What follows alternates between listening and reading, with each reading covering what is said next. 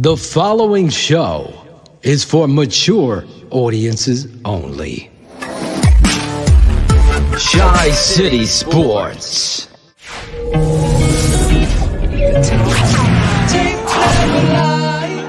So, what are you saying?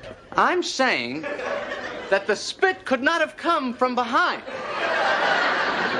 That there had to have been a second spitter. I did not see it. I totally missed it. I was looking down when I heard about it. He's looking down. That's the problem. There it is, Coach. He's looking at his card for the next play. Just in general, it seemed like discipline was maybe an issue throughout this game and some unforced errors. Do you agree with that? And can you pinpoint why that continues to be an issue? Yeah, no, you're exactly right. You're right. There is issues there. That's what bothers me, and that's what pisses me off. Yeah, I think the Bears need to go back to Mitchell Trubisky. This is why. One, Rex, they got a great defense, right? Yes. If you're the coach, what's the number one thing you would tell the quarterback not to do? Turn the ball over, period. So then, Protect since the he's come in that Atlanta game, he's thrown for 5 touchdowns and 7 picks.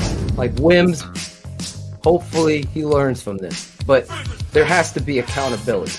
Just like you see Jimmy Graham. I'm calling him out. I've been the big Jimmy Graham supporter. What he showed out there today was bullshit. I think Matt Nagy gets paid to make these difficult decisions, and this isn't working. Like, this isn't right. And on the other side, like, I disagree with Dan. I was kind of hard on the skilled players of the Chicago Bears too, but Allen Robinson can go. And this youngster from Tulane right down the street, Darnell Mooney, he can go.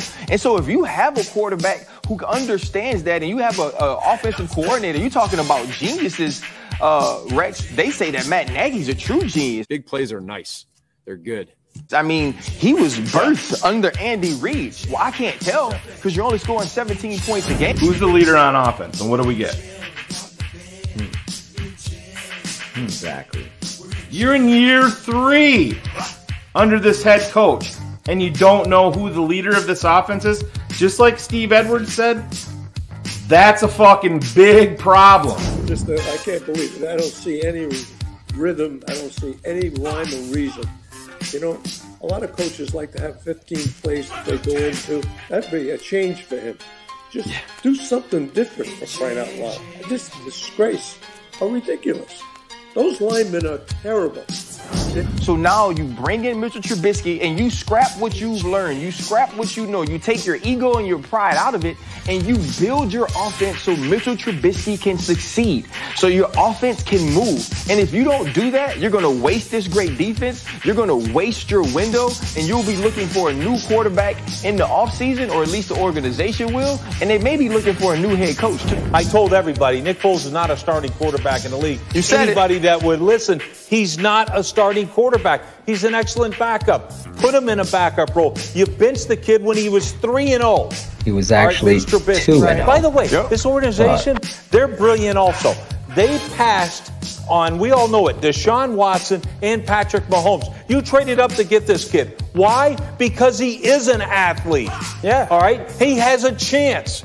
And instead, you just throw him out with the bathwater for Nick Foles. It's a disaster right there. The kid's a great backup. Jeff Hostetler was a great backup. Right. Was he a great starter? Hell no. So to me, you made the mistake here. Do you have the guts, Nagy, to do it? Because if not, I hope I hope something happens. If you don't like what we do, then there's lots of other places for you guys to follow. This Bears team is fucking terrible. How do you handle internal discipline versus sort of also waiting for potential league discipline? Yeah, I really don't know that answer yet. You know, we'll get through that and figure out how that works. I haven't been through that before, so it's kind of new to me. So we'll just wait and see where that's at and collaborate together as an organization and figure out what's next. Grow some balls. Jesus. Grow some balls. Grow some balls. Man, the Draft Dr. Phil and the smartest man. Keeping it 100. And so the Bears are sending their compensatory 4th-round pick to Jacksonville for Nick Foles. Keeping it 100.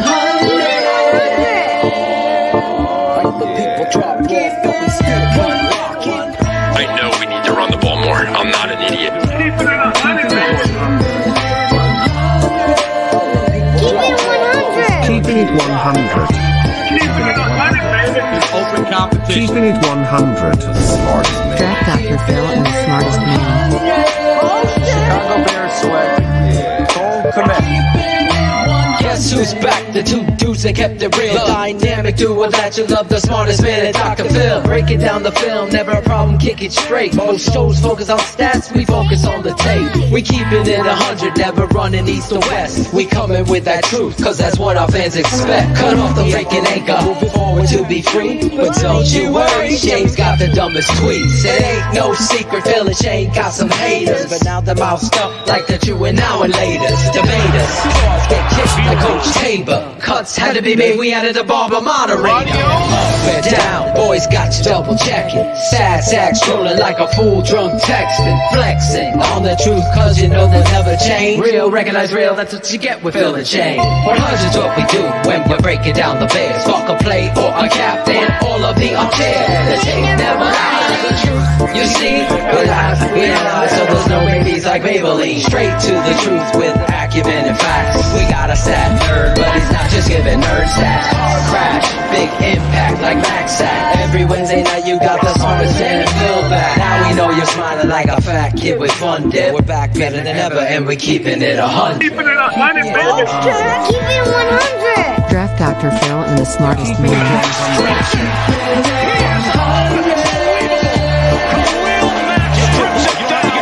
Keeping it 100. Draft Dr. Phil and the smartest man. Keeping it 100. Draft Dr. Phil and the smartest man. Keeping it 100, baby. Keep it 100. Keeping it 100.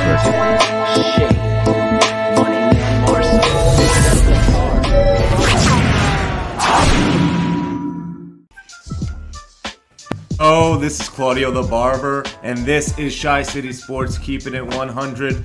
Man, another tough loss. I mean, even with all our mistakes, we still had a chance to win that game. That's what makes it even rougher. But you know what? We got a great show tonight.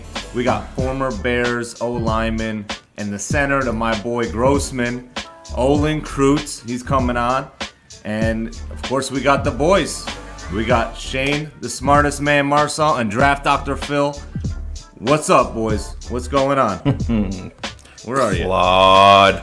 There they are. There we are. The timing is still not down. Still not down. You came in a little. It cut off. Yo. Oh, did it? I waited too. I waited. Hey. And you're all right. Well, Phil's a little blotchy too, so it's all right. It is. Don't know why. Yes. The blob is getting you. So Phil's gonna go in and out. What up, Shayne? What's going on? Man, it's a tough one. It's a tough one. You know, they had it there. They just, this team had them down 13-3. Claudio. You know, you think that they're gonna take that next step, put the foot down on the neck, twist it a little bit, and everything goes downhill from there. And it's typical Chicago Bears at this point. We see it over and over again. You see right before half when they should have had the touchdown, Drew Brees of all people throws behind the guy. So what do? Sean Payton sees it and they're like, oh, all right, we'll run the same play on the other side of the field. And Pagano goes fucking soft, does the same thing, and it's 6 there. And then rather than, like I said, putting your foot on their neck, it's touchdown, come out from halftime. There's no motivation there. There's no sense of urgency at all. It's same old Chicago Bears. You wonder why there's no consistency. It's because it starts up top, and the shit just sprinkles down on everybody else. It's an inept franchise where I'm not sure if football is the number one. Yeah, that's a very good question, man. Phil, you look better. No. You look better. Yeah.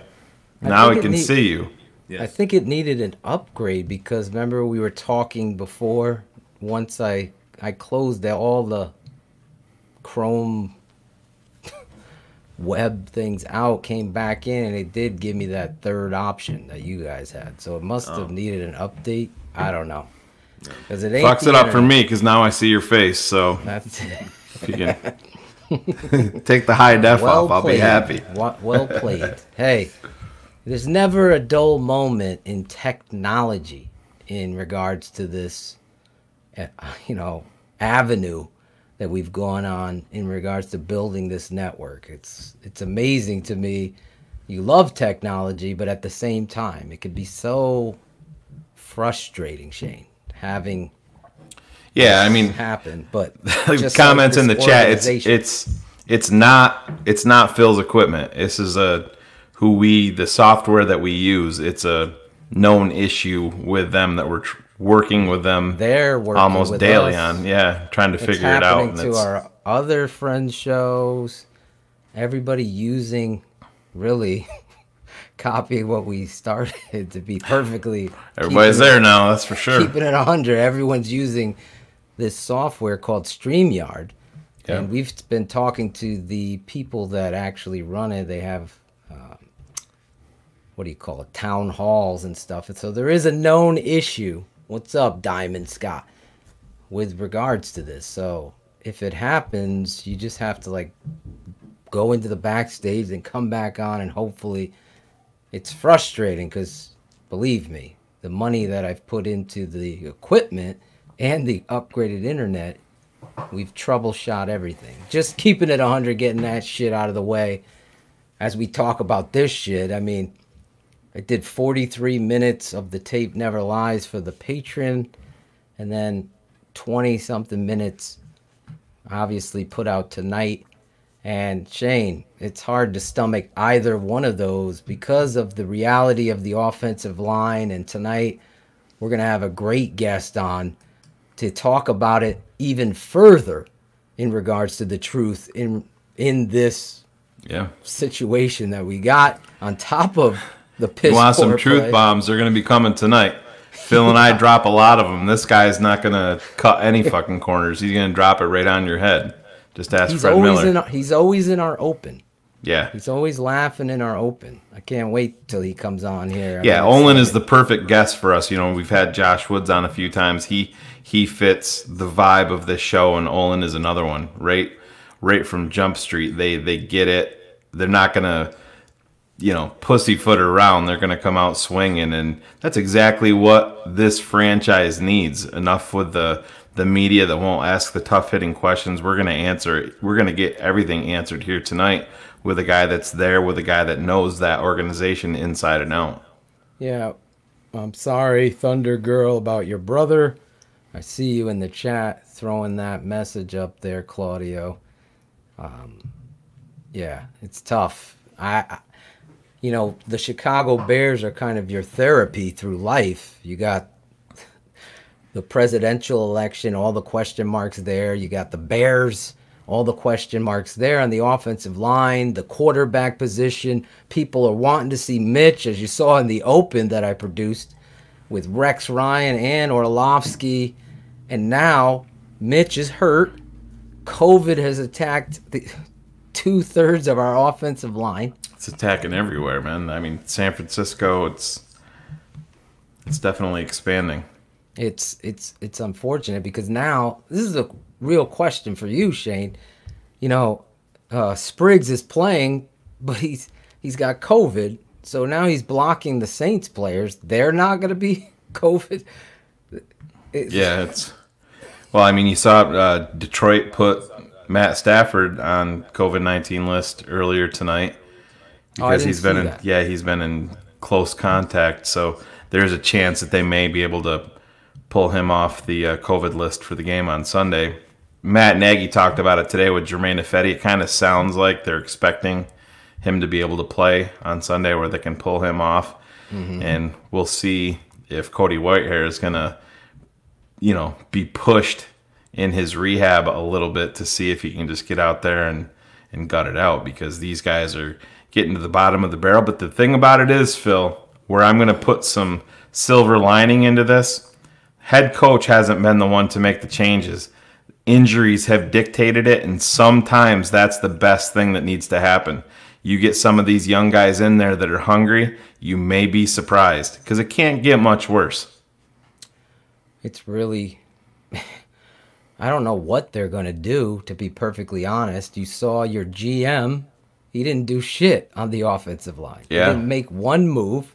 No. And listen, I don't know if there was opportunities for him to do anything, but the reality is you have to notice that this team is so poorly coached fundamentally on the offensive line. And to be able to be successful just with anything offensively, your offensive line has to know their assignments. They have to know the front. So the more you change, now Mustafa's hurt. Now who's the center? I'm listening to Nick Foles. Yeah, well, we're sitting with the centers. Who's playing center? Who is playing tackle? How are you going to handle this? The coach is well over his head. We've talked about this in regards to Coach Nagy. It bothers me. It bothers me. Is my connection bad again? Yeah, you're lagging out pretty good. Oh my Lord. It's not a connection thing. Close out everything that you have that's not StreamYard, Phil. That's where I'd start. I did. I closed everything. I can't figure. Here, Shayne, I got a question. You got a question. I think he's in the wrong podcast here. What is this?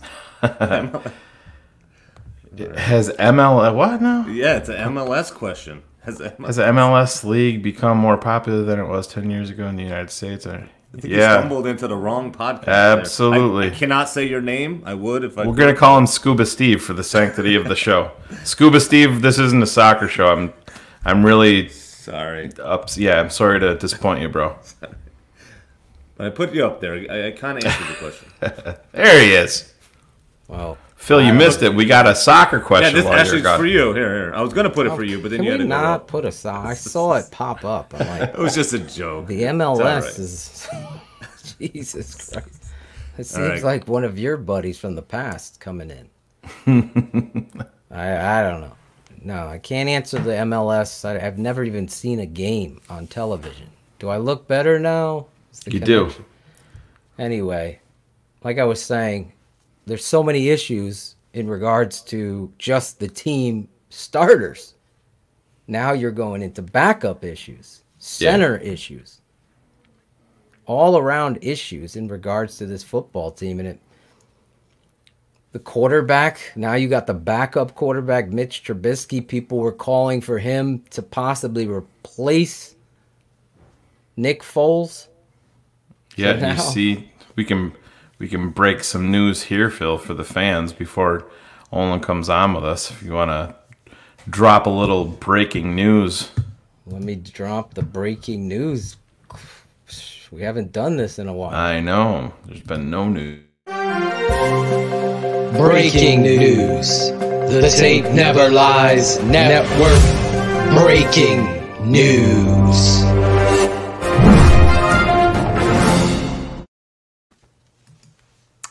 So, with Mitch Trubisky expected to miss time, the Bears are bringing quarterbacks Jake Ruddick and Kyle Sloter for a workout per the transaction wire. You know, this is something, Phil, we've been talking about for a long time with this team. For whatever reason, they have this belief in Tyler Bray, and I mean, I don't think it was a very good vote of confidence that Matt Nagy gave to Bray today. You know, he's been around for 8 years. Well, 8 years. He's been around for 8 years, and he's horrible. Just because he knows the offense, I don't care. You shouldn't be eating up a roster spot. He's not a good quarterback. We've seen that.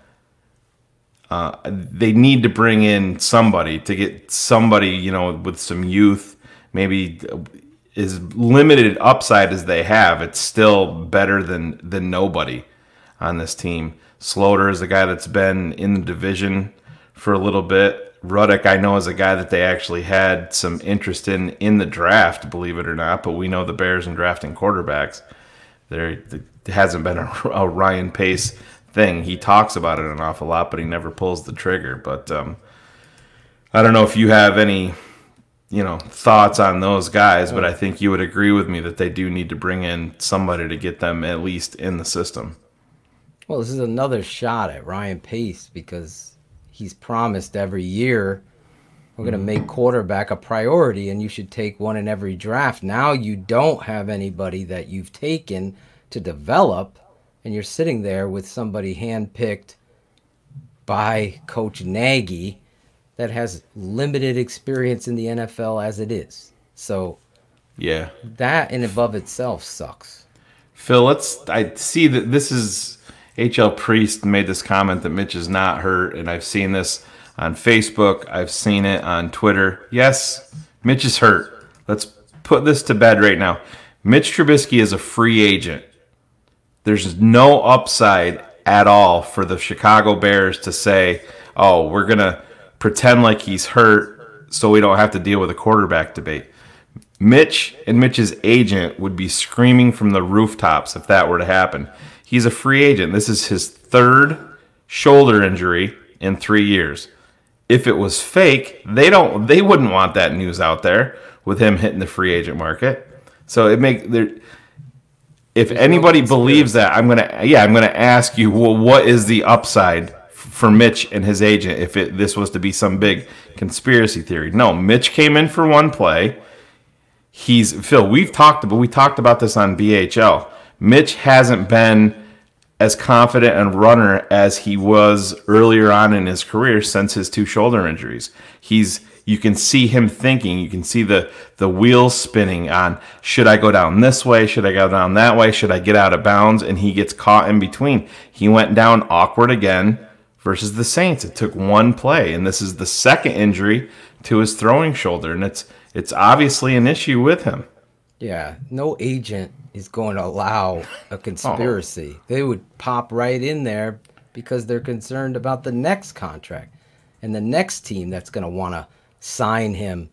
So that, well said by you. I saw you text me that earlier today about a lot of people making that assumption, if you will, that somehow this is some conspiracy that Matt Nagy and Ryan Pace have developed in order to get people from what you saw, Rex Ryan and Dan Orlovsky talking about. You got Louis Riddick on Monday Night Football speaking out on this.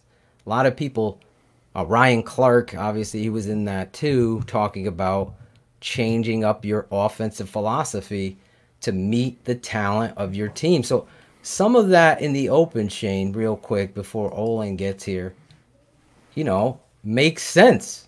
They have some sort of understanding that philosophically your offensive line is terrible. So wouldn't it benefit the Chicago Bears to get someone who's more mobile that can change the philosophy of what you're doing?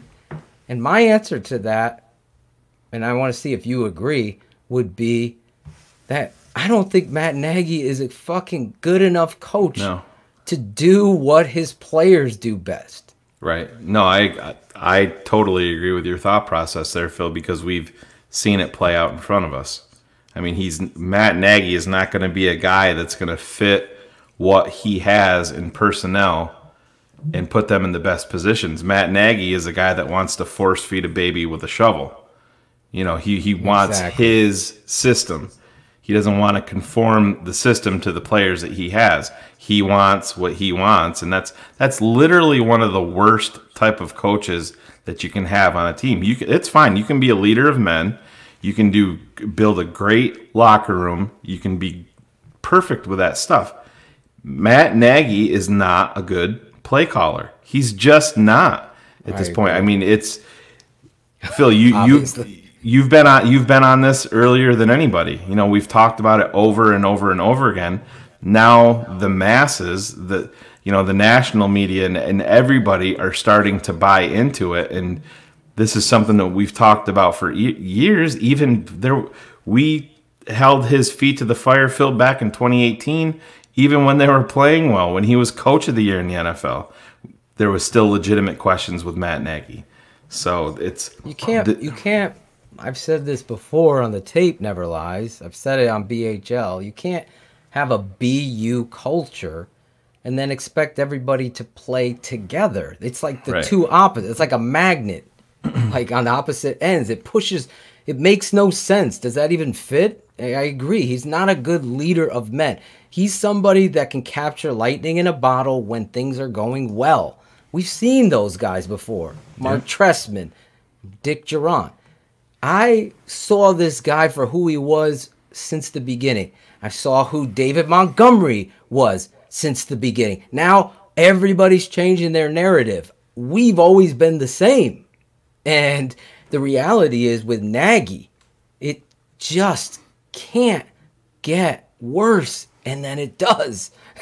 Like, I'm watching this guy. I mean, if you watch the tape Never Lies today, you looked at that play, the jet sweep, toss forward to Anthony Miller, Shayne, inside the fucking 12-yard line. Like, what kind of, like, only person I know that would run that play possibly is some fucking lunatic like Mike Martz.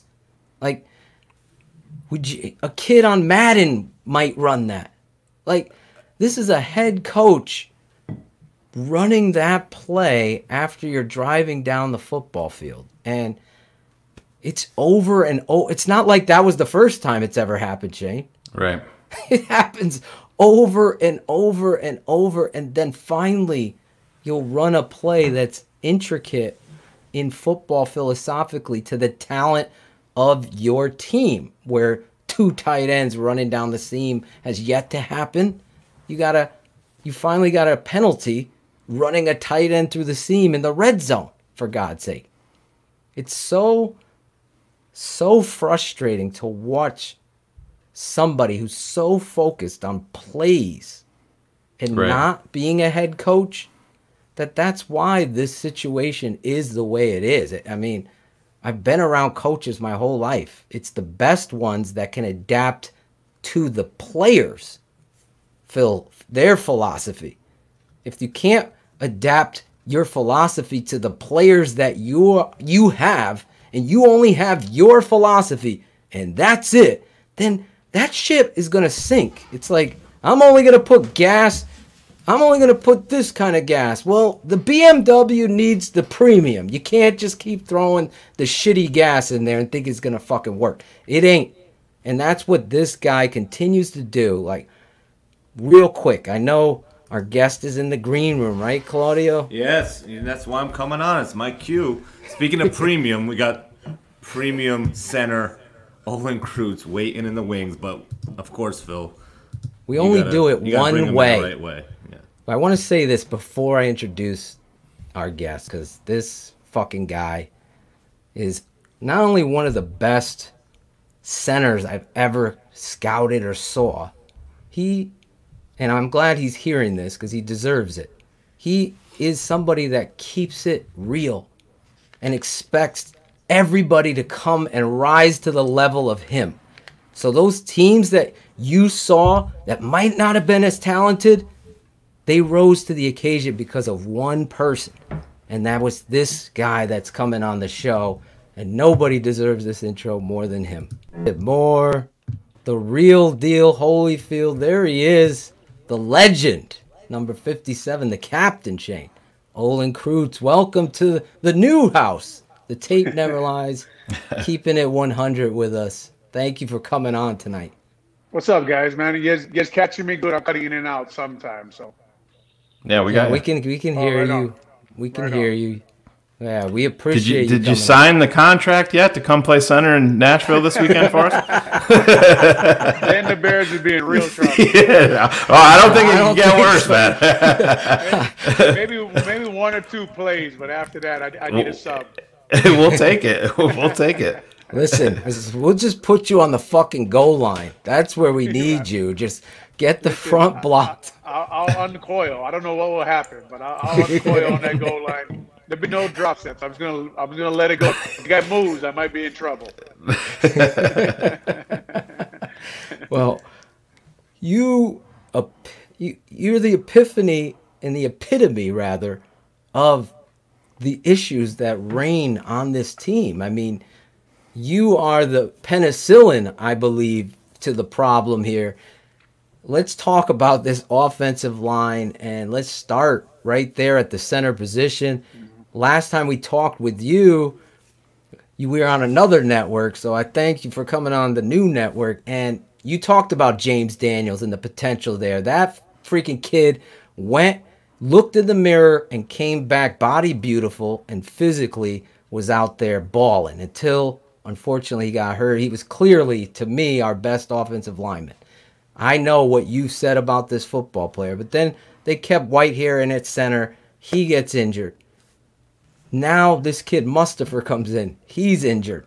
I don't know what the Bears are going to do at the center position, but talk about the importance of that, especially that position in the Matt Nagy run game philosophy.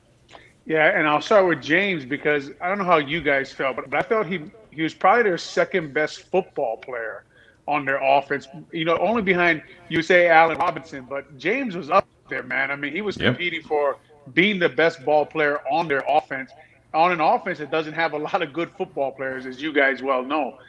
So Cody Whitehair, they kept him at center. I thought that was a mistake. I think James would have developed into a really good center. I know a lot of guys who I talked to who watch offensive line play couldn't believe the one-on-one blocks he was making at center. But anyway, they stuck with Cody. I thought Cody was really struggling. I thought they looked good against Detroit. I thought they looked pretty good against what's turned out to be a pretty good defense, the Giants, but against very vanilla looks, right? And then looked about midway through the second quarter, Atlanta said, that's enough. We're going to run blitz these guys, throw some run stunts at them. And since then, the Bears have really been struggling with these run blitzes and run stunts. Carolina almost exclusively threw cross dogs at them on first down. I know you guys watched the film, so I know you guys saw that. And they never really recognized it and picked it up. So it became a problem of, well, now the center's got to start recognizing stuff out there, man. He's got to direct traffic. He's got to make the calls, put everybody on the right guys, right? And then Sam Mustafa comes in last week against the Saints, and they averaged 4.2 yards a carry. And I don't think that's by accident. Although Sam may not have the physical skills Cody has, Sam is a very intelligent center. I know him really, really well from my time at Notre Dame with Harry. Been working with Sam and some in the offseason, so I'm a little biased, to be honest. But he gets his knee nicked up, right? And now, I'm hearing it may be Alex Bars. They're going to try at center, but what that tells you is they really don't have an answer, and that goes all the way back to the way the team was built in the offseason. And we're not going to go out and knowing you guys as well as I know you guys now. I know it's just probably gone over in your podcast too many times, but to say that, I think what Ryan Pace said was Juan Castillo. You guys are underestimating what the signing of Juan Castillo means, and everybody knows that me and Harry Heastan are really good friends, but I am also really good friends with Donovan Raiola, the assistant O-line coach. So I still cheering for the offensive line success, obviously. Right. And it just didn't make sense to me because the NFL is about players and coaches. And so if you put so little resources into a position that's already pretty bad, now you get any kind of injuries, and now we are where we are, and it doesn't look very good. Olin, we had your former teammate back in the day, Steve Edwards, on last week with us, chopping it up a little bit. He was talking about you, and everything was good, by the way. But then he was lying. He said everything was good because he was afraid of you. Yeah, he goes, yeah, we didn't want to mess with Olin. He told us a story where you just smacked him in the head. Yeah, he goes, he'd call motherfuckers out in practice right from the start of practice. I'm a firm believer in creating chaos with it. Yeah. But what he was talking about, and we talking about it here a lot, and Phil's been on it for years, even back to when he signed his extension. But number 72, Charles Leno. When you're seeing him, what is Olin Kreutz, who's been on the offensive line? What are you seeing when you see Charles Leno? I see a guy who's struggling, he's not playing his best football right now.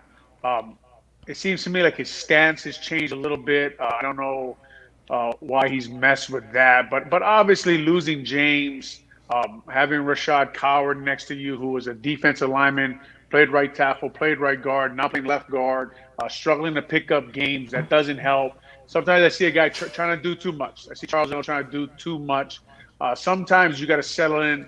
I've been caught up in that myself where, gosh, I'm the only guy left. I'm going to make huge blocks. Sometimes you just got to settle down and do your job. And look, Charles Leno is at his best an average left tackle in the NFL. If he's playing very good football for Charles Leno, he's an average left tackle. So any step back from that, now you're talking about a below average left tackle. And that's what we've been getting. And look, O-line is never a mystery, right? It's fundamentals, it's footwork, it's angles, it's get your hands inside. Don't try to do too much. Just do your job. I was watching your guys' breakdown on Mr. Trubisky's run. And what he's trying to do there is he's trying to do too much. Exactly. Block the down guy. You have to trust that Rashad's going to do his job. You trust that he'll do his job. I understand you got a new left guard, and Rashad is really struggling there. But if you try to do his job and your job, first of all, Leno, you're not good enough to do that. There's some guys who are. Zach Martin, I would say Zach Martin for the Cowboys could maybe do 2 or 3 jobs. He's a Hall of Fame right guard, probably a Hall of Fame offensive lineman, amazing football player. That's not Charles Leno. So Juan Castillo needs to go to Leno and say, we just need you to be a solid left tackle for our football team, and that's what will really help us. I thought Shayne was going to ask you this, so I got 2 questions. Steve talked about you seeing Leno with wearing sleeves. He said that is a huge no-no as an offensive lineman. I believe in the history and the tradition of the Bears, and Big Cat told me that. Big Cat said, we don't wear sleeves. A kid from Hawaii I went to Seattle first, which isn't as cold as Illinois, but came to Illinois and wanted to wear sleeves, and Big Cat said we don't here. So that's tradition. That's history. And I don't know who Leno might have played with, or I know Kyle Long, them all wore sleeves sometimes too. So, I try not to get into all that stuff. You would hope that the tradition and the history of the Chicago Bears would pass down, but it hasn't. Now, if you're asking me if I was in the locker room, if I'd say something, I 100% would. That would be 100%. I would say something about the fact that we don't. And furthermore, what people don't understand about football is, and I always tell people this, who say, man, I can't believe you didn't wear sleeves. And I say, it's your core and it's your hands. It's nothing to do with your arms. Exactly. You're not going to be cold anyway. So all you got to really do is, wear the sleeveless warm shirt, wear the gloves, wear whatever you got to wear. But the sleeves don't help you anyway. So to me, it was just a tradition. It was just all you have to do is tell me once. And Big Cat told me once that we don't wear sleeves. And guys didn't wear sleeves back in the day, so we just didn't do it. Well, you are hitting a point of tradition. And I feel, just to speak on it for real quick, then I want to ask you this question. But you are the epitome of tradition and understanding the importance of it. That's really something when you watch the tape. I mean, offensively, you guys didn't have the greatest skill players. You didn't have the greatest quarterbacks ever. But you certainly had an attitude. So when you look at this football team, and I know you, so I want you to keep it a buck, keep it 100 on Keeping It 100. If you saw your teammates loafing on rundowns or pass protection or whatever it was, is it your responsibility in your mind to call it out, or is it your position coach? Is it the head coach's responsibility? Give me your truth here. As you guys know, from being around football, coaching football, playing football, it's everybody. It's a culture, right? It's a culture that's created, starts with the head coach, passes down to the assistant coaches, and then it's the leaders on the team, and then everybody's got to be pushing that this is how we are, this is what we do. And I've said many times this year that this offense needed to get in a room and decide and be honest with themselves and say, look, we are not very talented. And I've said this before. You go through their starters, 1 through 11, and just give them a yes or no. You're going to get a lot of no's, a lot of like, we could probably do better at that position right there. So what do you have, right? You have effort. You have details. You have I'm just going to give every play 100%. I'm going to play right on the edge now, not on the Javon Wims edge, but right on the edge of physicality. Right? I'm going to play right there. I'm going to play right on that edge. But, you know, a lot of that starts with, you know, even with a run. I'm going to be a running football team, and And one of the problems I have is, well, we want to run the ball. We want to run the ball. Well, okay, now when you sign Jimmy Graham as your starting tight end, then I don't really care what words you're using. You're telling me you're not trying to run the ball, okay? If you suit up Ryan Nall and Cordell Patterson, I don't care what you say about running the ball. You're not trying to run the ball. If you line up on the first play of the third quarter against the Carolina Panthers and you're in I formation and Ryan Nall is your fullback and he's lead blocking, well, you're lying to me about this whole run the ball and we want to be physical and we want to hit guys, because those, not that those guys are bad football players, but those guys don't scream to me, we want to run the ball, right? On first and second down, I want to see Cole Kmet out there if you're serious about being a dual threat, run the ball and pass the ball. So the players, I think, are just as responsible, but it needs to be pushed from all levels of a football team that this is who we are, this is our personality, this is our attitude. And if all you're worried about is scheming pass routes, well, then that's going to come out as what kind of football team you are, and this is who we are. And I know this is where we are nowadays, but there's all this club dub, and if you're winning, do it right. Do all that club dub, do all that stuff, but there's got to be a little bit of toughness, a little bit of effort on your football team, especially if you lack talent. Olin, one of the things that we've talked about here, and I know you cover it every single week, and you hear offensive genius with Matt Nagy and all this bullshit. After 40 games that he's been here as the head coach, regular season games, what offensive players have improved under Matt Nagy's watch? Yeah, you would say only Allen Robinson was playing pretty good football, and James Daniels was on his way. We talked about it here on the show, and we came up. We said that Allen was good before he got here because he's had the big season. But James Daniels was the one guy on the list that we came up with. And after that, you're in year 3, and we're talking about 2 guys now. That's a big time issue. The issue with the offense is really no secret, right? Like if we go back and we say, okay, I'm going to look through why have the Bears been so bad? Well, let's look at the draft from 97, 98, 90. Just go all the way back and you'll figure out why. First of all, the Bears haven't been good. And I just think that there's not really a lot of honesty throughout the offensive side of the ball. This is who we are. This is what we need to be to succeed. What are the formula when you look through the NFL and the history of the NFL? When you have a defense like the Bears have, the formula is to try to control the ball, run the ball downhill, punt it away when you have to, and don't turn the ball over. Well, the Bears are, I think, -1 going into this weekend. They're not going to win games. They're -1. They have to be around +6 or +7 to be in this playoff hunt, I would imagine. But the defense is pretty good. And look, the opportunities are there, right? Roquan Smith in overtime, Eddie Jackson in overtime. Khalil Mack's 2 sack fumbles now, back-to-back weeks. We don't pick up either one. Tayshaun Gibson, right before the half against the Rams, swats it down instead of catches the ball. You guys have seen all of this. So that's the kind of team the Bears, I would imagine, have to be. So, one of the sacks in overtime was 2nd and 6 or 4, I think. And all of a sudden we're running a 7 or 8 step drop, and everybody's running deep. Allen Robinson's coming over, I guess, on a 12-yard over route, which I guess, Foles could have got out. But look, when you got Spriggs at right tackle and Fetty at right guard, there's going to be protection problems. And if you tell me with that offensive line, you tried it out there on Sunday afternoon, that they're going to throw the ball 40 times, I'm guessing 5 to 6 sacks. That's my first guess. Let me ask you this about the coach. You just drummed it up in my head. You've been in there. You've played with Mike Martz and all of these offensive coordinators you've had an experience with. So with this guy, I've never seen it in my life. It's so pathetic, to be honest. As a football coach, as a coach's son, just watching this, it gets me so frustrated by the coach's decision to not help these tackles and just continue to go empties and 4 wides and no help for the quarterback or anybody. As a player, did you ever have to go to the offensive coordinator or the head coach? We can't do that. We can't do.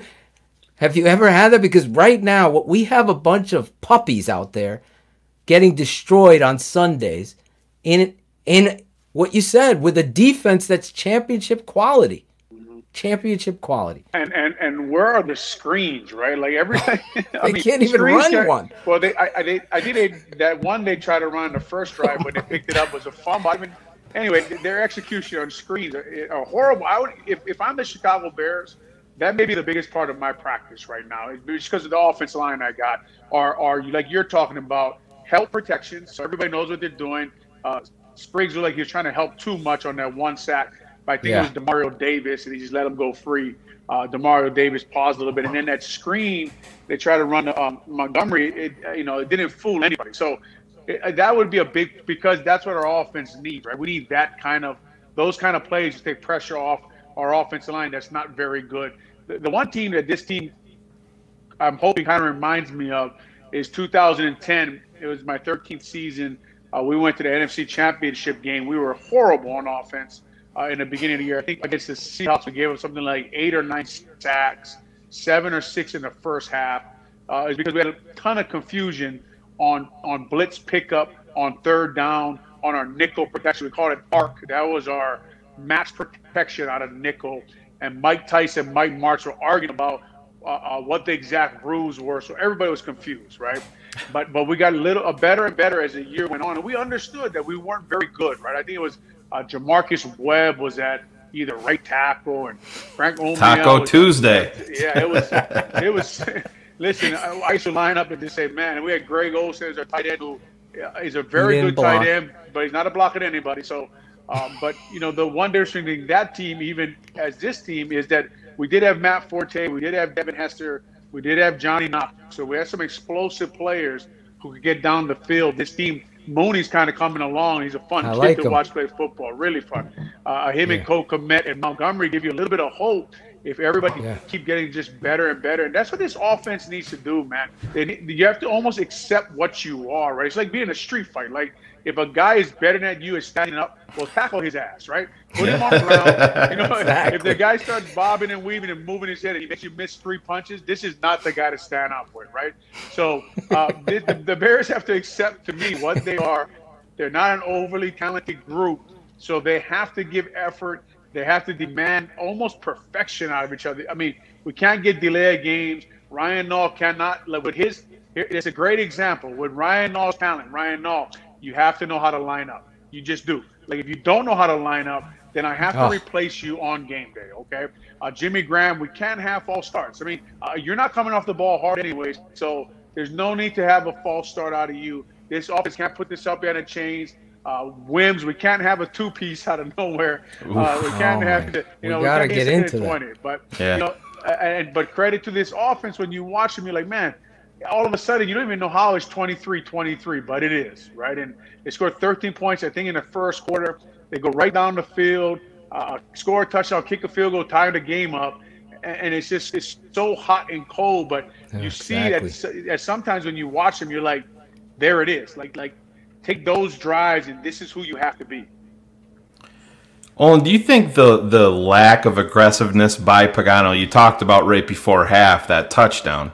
I mean, Drew Brees threw the first one. It should have been a touchdown. He threw behind the guy, and then they went right to the other side of the field, essentially the same play. But Pagano had Johnson. He wasn't even in the fucking frame of where the guy caught the football on the TV feed. But do you think that the passive approach is all because of the offense, where he knows that he just can't get beat over the top for a quick strike? Do you think where that's coming from? Because when Chuck first got here, it was always, we're going to get our guys going this way. We're going to be attack, and we're just not seeing that. Yeah, and I think what you said is exactly what it is, and I think Dave Wanstead has said that, and Dave Wanstead knows Pagano pretty well. So I'm thinking that has been said to him, that we cannot give. We just know that if we give up points, we just got to play a bend but don't break style. If we fall behind 14-0, we've probably lost the game. So I think it has a lot to do with it. Now, with that being said, there has been communication breakdowns in coverages. You can see it. That looked like some sort of cover 3, and then the linebacker didn't get depth, and the safety left, and Jalen Johnson looks like he has to squeeze the receiver on that play, and he didn't. He didn't squeeze Cook. And the crazy thing is, I think they ran it on the other side the play before. They did, and it breezed through behind them, a little bit. Yes, and there's been a couple coverage breakdowns you've been watching, and Tayshaun Gibson, who I thought had an excellent start to his year. The last 2 games, there's been some communication problems, especially in that secondary. So hoping they get back to the level because, like you guys know, they're going to have to play at a very high level for these Bears to go where we all like to see them in the playoffs and maybe still a win once everything starts all over again. So takeaways and this defense, I thought the secondary, honestly, in the first 4 or 5 games was the strength of their team, especially in that red zone. They were, they were lights out, man. There was nobody open in the red zone. So hopefully they get back to that. I can't have them start going the other way right now mid-season because that would not be good for the Bears if teams start putting it in the end zone when they get down there in the red zone because the offense has a hard time catching up. And the thing with the Bears is, like you guys know, it seems like the last 2 teams have put on film what they struggle with, and now they're going to keep seeing that when they hit the red zone. Absolutely. Listen, you were known as somebody that not only was a leader of men and fans loved you, you were the captain. So let's talk about the secret spit and the 2-piece. You know, everyone jokes about you, taking it to Fred Miller, but that was off the field. This situation, obviously, the guy pulled his mouth guard out. The NFL didn't put it on the All-22. They deleted it off, so I was looking forward to seeing it, but they didn't put it out there because I wanted to see what transpired. Javon apparently said that he was spit, but I'm hearing that that's bullshit. That the dude did pull out his. Someone's done that shit to me. Yeah, you see that he walks. He did grab it. He grabbed it and ripped it off. But I didn't see. So, if a dude spits on you, there's gonna be some. You're gonna be immediate reaction to a spit. Right. That's a whole. Listen, anyway, I don't want to get into my story, but your story. This is a team game. For me, I spoke on it. A lot of people are. About 70% totally agree with me. There's no place for that. You take that shit out between the hashes between the whistles. And that's where I was coming from. You're the captain, though. Speak on what you saw and what you thought of that whole piece. And then talk about Coach Nagy's handling of it. Yeah, from a guy who obviously had my own issues, both issues I had, I had one in college too where I got suspended. Both are off the field. When you're on the field, you're trying not to hurt your team. I was thrown out of one game against the Washington Redskins. I think it was like 2000 or something. Blake Brockemeyer, if you guys remember his name. Yeah, left tackle. Texas. He cut a D lineman and knocked himself out. So the D lineman for the Redskins was beating him up. So I jumped in. While Blake was getting knocked out, he was getting punched. But that was a whole nother NFL, right? You remember that NFL, guys? The plays. So the thing that confuses me when I watch the film of Javon Wims was I think a couple plays before, 22 is lined up right over him, and it's a run play. And if you had a problem with that guy, I would think that at that time you're trying to take his head off. I mean, but he barely even touched him on that play. So that's what really confuses me was you had a shot right there, and I don't know if that's when everything happened was just the drive before. But there's also the argument that look, this guy's been punched by like 2 or 3 different guys, and has had a bunch of problems. So maybe this guy does need a punch in the face. But I would tell Javon Wims that if you really want to fight somebody, it's kind of like starting a fight in class at school, right? If you start it in class, the teacher's just going to break it up. So why don't you go in the parking lot? He's got to come out of the locker room at some point. If you got that much of a problem with this guy, exactly. Just take it to the parking lot. That was the old NFL. Everything was meet you in the parking lot. So that's kind of the school I come from, and I just can't imagine punching a guy when the refs are all going to break it up. You're not going to make a point anyway at that point. So and then Coach Nagy. The only problem I had with what Coach Nagy said was I think at that time at least say you saw it because we all know you saw it. Exactly. We talked about that live. Yeah. We went on the air live. Like, what the? Come on, bro. Yeah. You're just lying again. And then a good thing to me, like I think I'll be honest with you, and he probably would have took some flack there. But I thought that he missed an opportunity to kind of say, look, we all got each other's back here. Like, he would have been completely wrong. Outside of the building, he would have been wrong. But that offense needed something to bring them together. And if you ask me, the way he handled it, it kind of like, I don't know if Javon Wims will ever gain his trust back again because, it's just like, man, my coach just said, just sold me down. Like, he knows what 22 is like all game. And the guy got in my head. But at least he saw it's not good for the team. And we'll handle that thing behind closed doors or something like that. But it just seems like it was more, I'm going to tell everybody what they want to hear and totally deny seeing the situation. And to me, it just wasn't a good way to handle it. Yeah, if you remember last year when the Bears played the Saints in Soldier Field, you remember when Tariq had his little run-in. So with the same guy, remember when they're putting their hand up over top of his head? Said Allen Robinson tried to fight him after the game.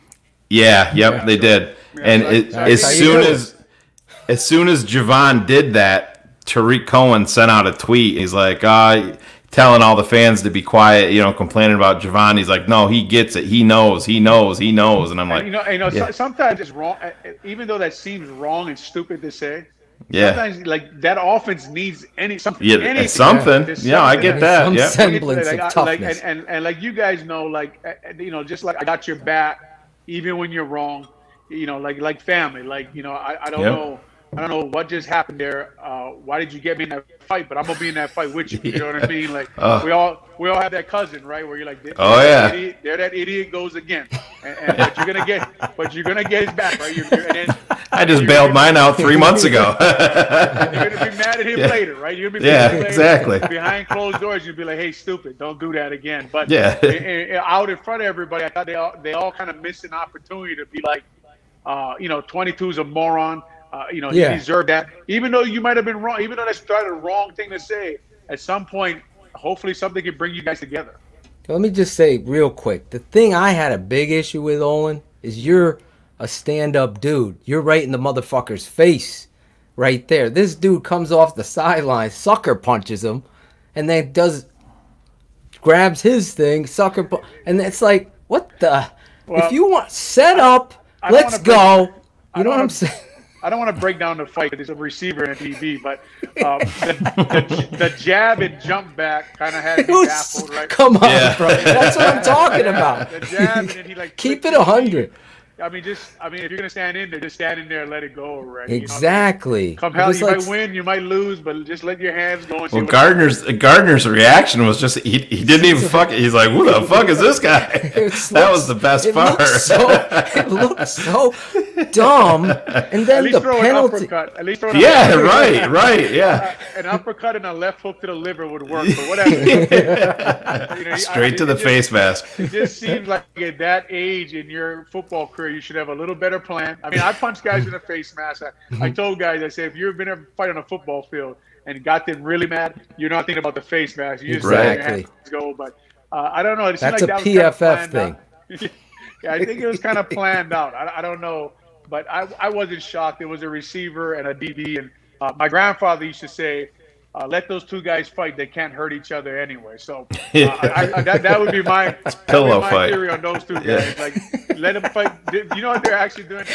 They want you to break it up because right. So they're looking for someone to break it up. So I just let them go and laugh. I'm to the D lineman, let them go. Don't jump in. No one's gonna get hurt here today.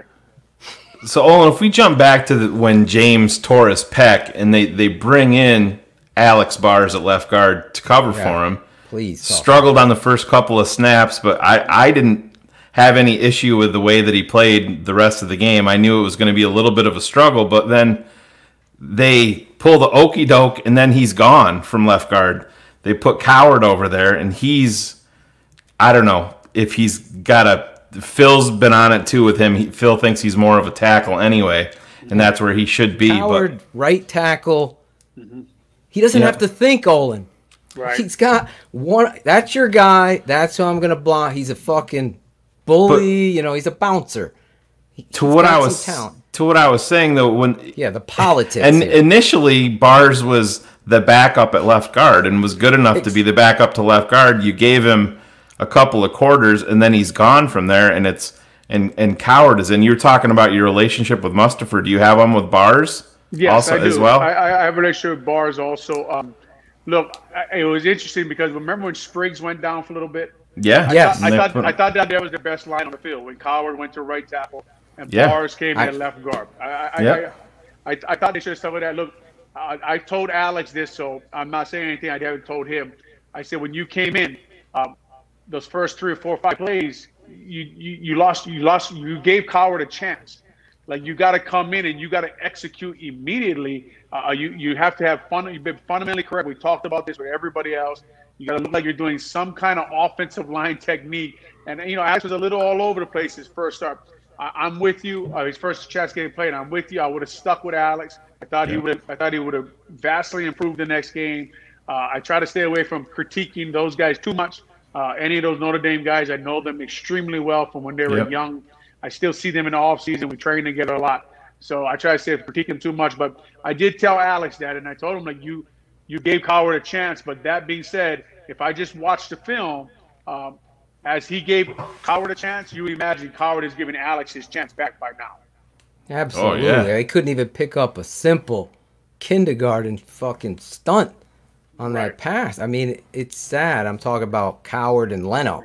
Yeah, it looked like there was two twos, and they thought it was a TT, but it wasn't, and the set was bad. And he just and in his defense, he lost footwork that he probably doesn't have in muscle memory, right? Because here's a guy again we talked about. He's a D lineman, played right tackle, right guard. So now he's got a power step, and I don't want to get too into this because you kind of bore listeners, but he's got a power step and a kick step back out. Well, he's probably never. I don't know. He's probably done that maybe 15 times in his life, and now it's live with Davenport, and I think it was I don't know who was the D tackle, but that even though is simple, if you haven't done it a lot, well then you don't have it in your memory bank, and when it's full speed, you're gonna swing the gate and you'll be sideways, and then the rest is history, and it's a sack.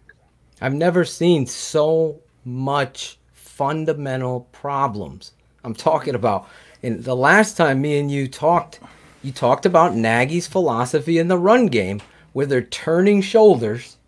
And listen, let's just keep it 100 here. Harry Hiestand became the fucking scapegoat for Nagy.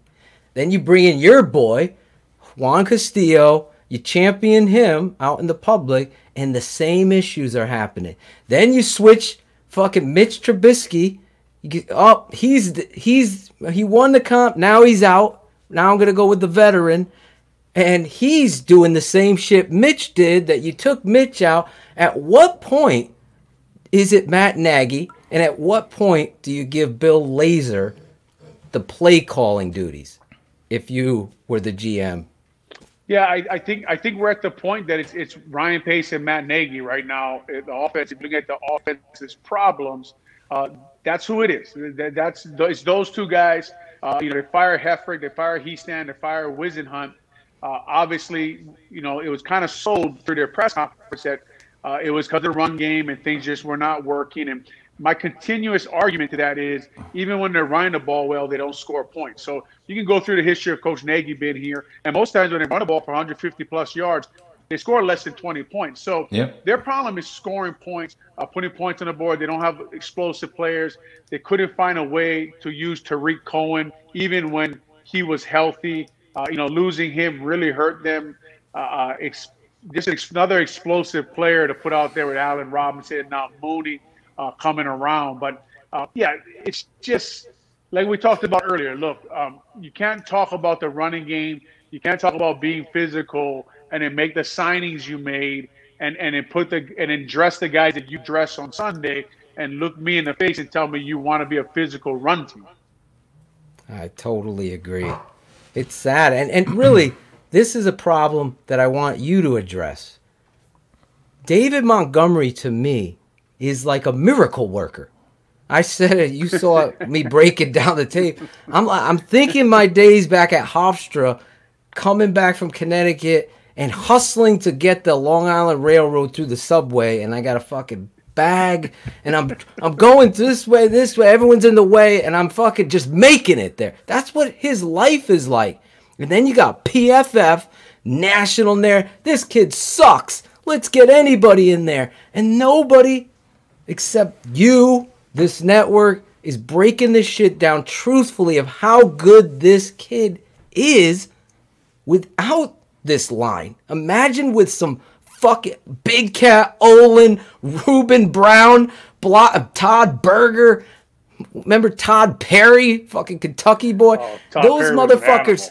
Todd Perry shook my hand. It felt like 7 bricks were around him. I'm like, this, you are the animal. Oh my God. He was one of the most, I remember him taking John Randall and just making him like nothing. And John Randall's a Hall of Famer, and Todd Perry would just eliminate that dude. That's how good he was. But, you know, injuries and stuff like that. But David Montgomery, Olin, who better to talk about?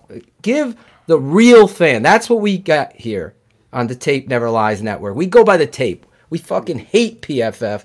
We hate all these nerd blog boys that talk their shit. At the end of the day, it's about talent, aggressiveness, fundamentals, blocking and tackling. Who better than you to talk about it? Yeah, Montgomery, he's impressive, man. He fights hard when he gets the ball. He's not going to go down from the first tackler. There's been times, obviously, that you can find a guy missing a hole on every film you watch. You watch the best running backs in the league. They're about to see the Titans this week who have, you know, that guy's an animal. So he misses holes. But, you know, Montgomery is to me, like, he's like the rest of the offense, where even though he's very good, like when he broke away last week, we got to put that ball in the end zone, man. We need someone to put that ball in the zone. We got to get, but he's not that kind of runner. I fully understand that. But it just to me, that's just when I look at that offense, he's just another guy. When I say, man, like another guy we drafted and signed. Like, would I like David Montgomery on my team? Yes, I think he's tough. I think he fights for yards. I think he'd be a great number 2 back. Now, to be honest with you guys, like you're saying, you would have to see him with a better offensive line to make that final decision on him, obviously. But I just think with what this offense is missing, I think it's too bad that they went, even though Montgomery's a good back, they went and got a back who doesn't have breakaway speed. Right. So they need especially a guy for Nagy's system. For Nagy's system, yes. They got themselves a power Coach Nagy, like, he traded one out of town. He traded one out of town. He traded one to get another one. Like, you know, me and Alex Brown and Lance Briggs, and they tease me because, you know, I'll scream when Montgomery gets 4 or 5 yards. I'm like, do it again. And Alex is behind me like, you know, he's coming off the field. Yeah. And sure why? enough, They started the game with a run the other day, and then he pulled them out on second down and ran it with Cordero. They did it in overtime, too. They did and then they ran that same play action and ran for 50 yards, but no one was buying it because it was Cordero Patterson on the field. Exactly. And it's just so, like we're saying here, like, I'm sure Montgomery would be a good back in a system that wants to, you know, time of possession. We're going to pound the clock. You know, maybe like a Rams, right, where the Rams run all those. Oh my God! People out of the backfield and those kind of things. But for me, in this offense, David, like that to me, that's the problem with this offense. You went and got a guy, you finally break away, and he gets tackled, and we get a field goal. So to me, that's if you had any problem with Montgomery, that'd be it. But your problem would not be effort. Your problem would not be how hard he runs the ball. Your problem would not. I think he leads the NFL in broken tackles, which is very important. Very important with that offensive line. So you're going to have to break a few tackles right now. And you know, this week, I don't even know if the linemen know what each other's names are and who they're lining up and all those. So, you know, they have to bring guys in. So it could be another rough week for them. And you know, of course, you put a line that struggles blocking out there, and then you put Jimmy Graham next to them. And now I'm just baffled at what the hell we're trying to do. Oh, my God. Cordero Patterson coming in when you've gotten 5 yards or 7 yards or 11 yards. Talk real quick. Sorry, Shayne, if I cut your question off, but I think it's important that the common fan, the person that's thinking, oh, well, Matt Nagy's record is this, so why are you guys yelling at this guy? Talk about how important rhythm is for an offense in regards to Matt Nagy not understanding personnel and how to get them there. It's extremely important when you don't have, and I'll go back to it again, when you don't have explosive players. You have to have a rhythm on your offense because you're just not going to have a guy who's going to break one for you. You don't have a Tyreek Hill. You don't have a Kelsey. You don't have Mahomes. I've gone through this over and over again. I've said this many times. Bosa, Fisher in a Super Bowl, he still hasn't blocked Bosa. Okay, so you need those kind. You need that quarterback, right? If you're going to run this system, as good as that they say that Kansas City offensive line did and was, they got mauled in the Super Bowl and still won the Super Bowl. Why? They have those kind of players around them. And that's the system we're running here. And we don't have those kind of guys. Even Allen Robinson, if he catches it, he's not going to catch an 8-yard sign and go to the house. Someone's going to run him down. They got one kid. If I had to argue anything, it'd be Mooney. I think Mooney has a chance to hopefully be that guy. He's not overly big. And again, there's another thing where you put your best weapons on the field. Robinson, Miller, Mooney. Well, now you have no run blockers. So you got to put Javon Wims out there when you want to run the ball. And now the whole world knows you're running the ball. You put Javon Wims and J.P. Holtz on the field, and you're at about 93% run, right? So rhythm for this offense, they can't get behind the chains. Why wouldn't you stay with Montgomery? Get yourself in 30 short, 32, 33, make it manageable. Let them just shove it up in there. And I know sometimes they lose yards, but look, with this offense, if you lose yards with Montgomery, punt the damn ball away with your defense. Punt away and live to fight another day. Oh, my God. I love this dude. Go ahead, Shayne.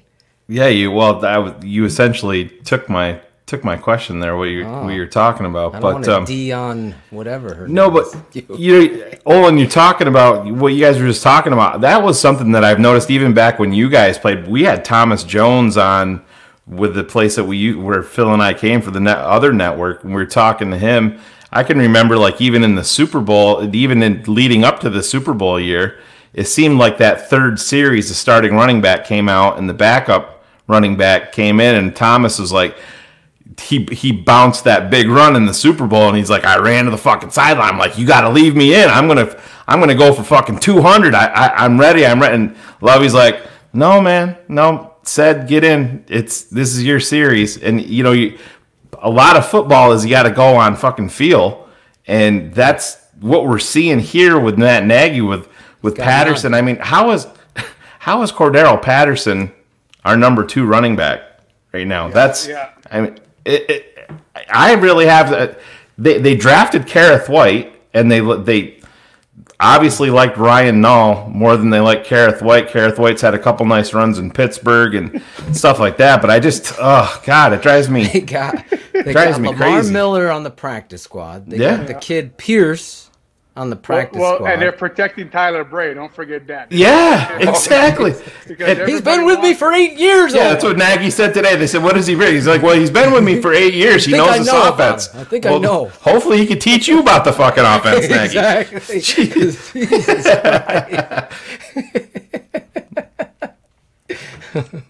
oh, my God.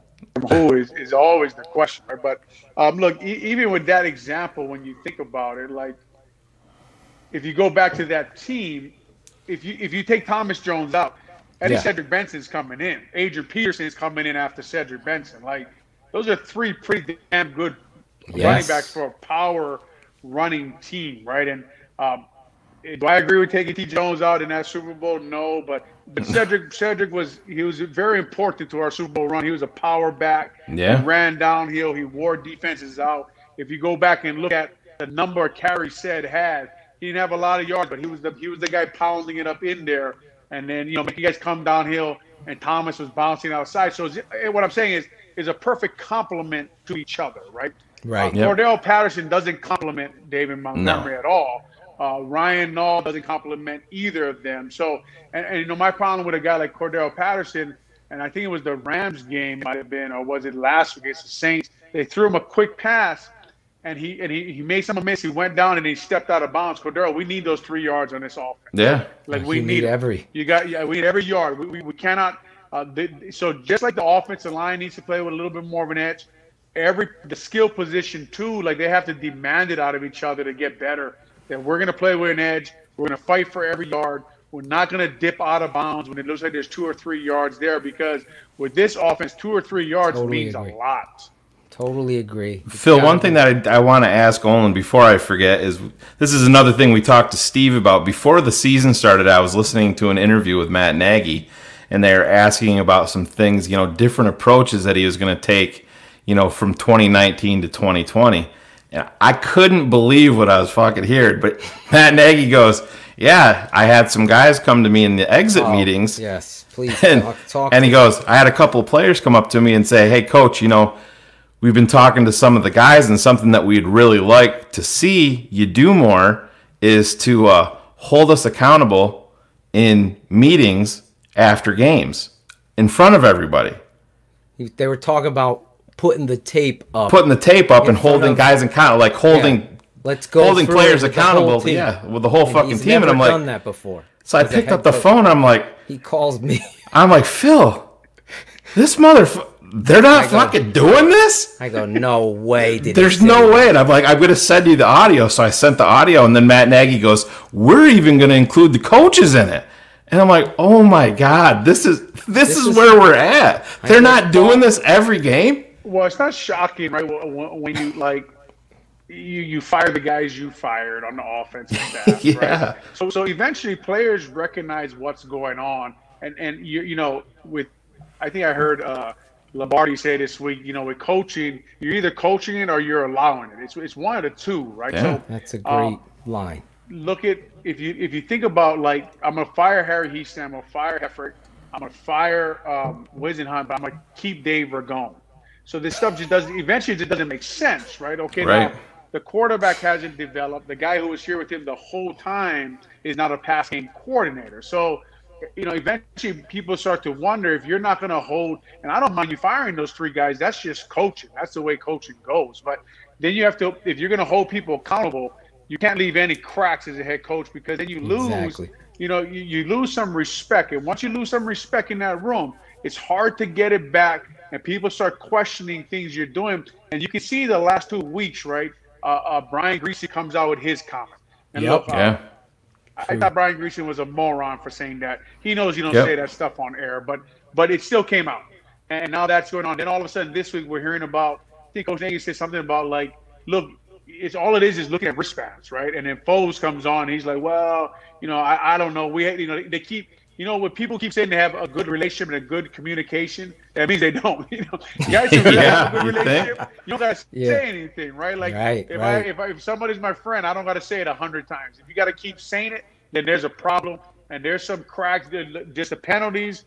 There's just too many things in a row. Greasy, the wristband, Wims punching somebody, the penalties. Now look, it looks like you're lacking leadership and discipline. And eventually, that, like Coach Nagy said after the game, it's a reflection on him, and that starts with him. Well, the team is a reflection of the head coach. I've spoken that on my tape breakdowns on this network. All the fans are starting to quote it and hashtag of it. This, at some point, I personally don't see this guy's ego letting go of the play calling. Do you think it's going to get to the point where he will or has to? Is this the final act for Matt Nagy here? I hope he does it, and I was hoping he was going to do it last year. And, the way I kind of said it last year was I was hoping he was going to change the scheme to benefit the team that he coaches, because, Coach Nagy, as much as the offense drives all of us crazy, which is, gosh, I played on Bears offense that drove us crazy for years. But, the coaching staffs, you go back and look at the coaching staff, it's just insanity what we're doing on offense, almost the same thing that's going on here now. But I think that when you turn the film on and when you listen to these guys talk, they do play for him, right? We have 2 comeback wins this year from way back. This team has shown character and grit at some points during the game. Now, obviously, I know you can go through the game and pick and choose and say this team had a bunch of injuries and that's why, but they still did it, right? And, you know, besides the Colts, not really blown out, won a tough game against Tampa.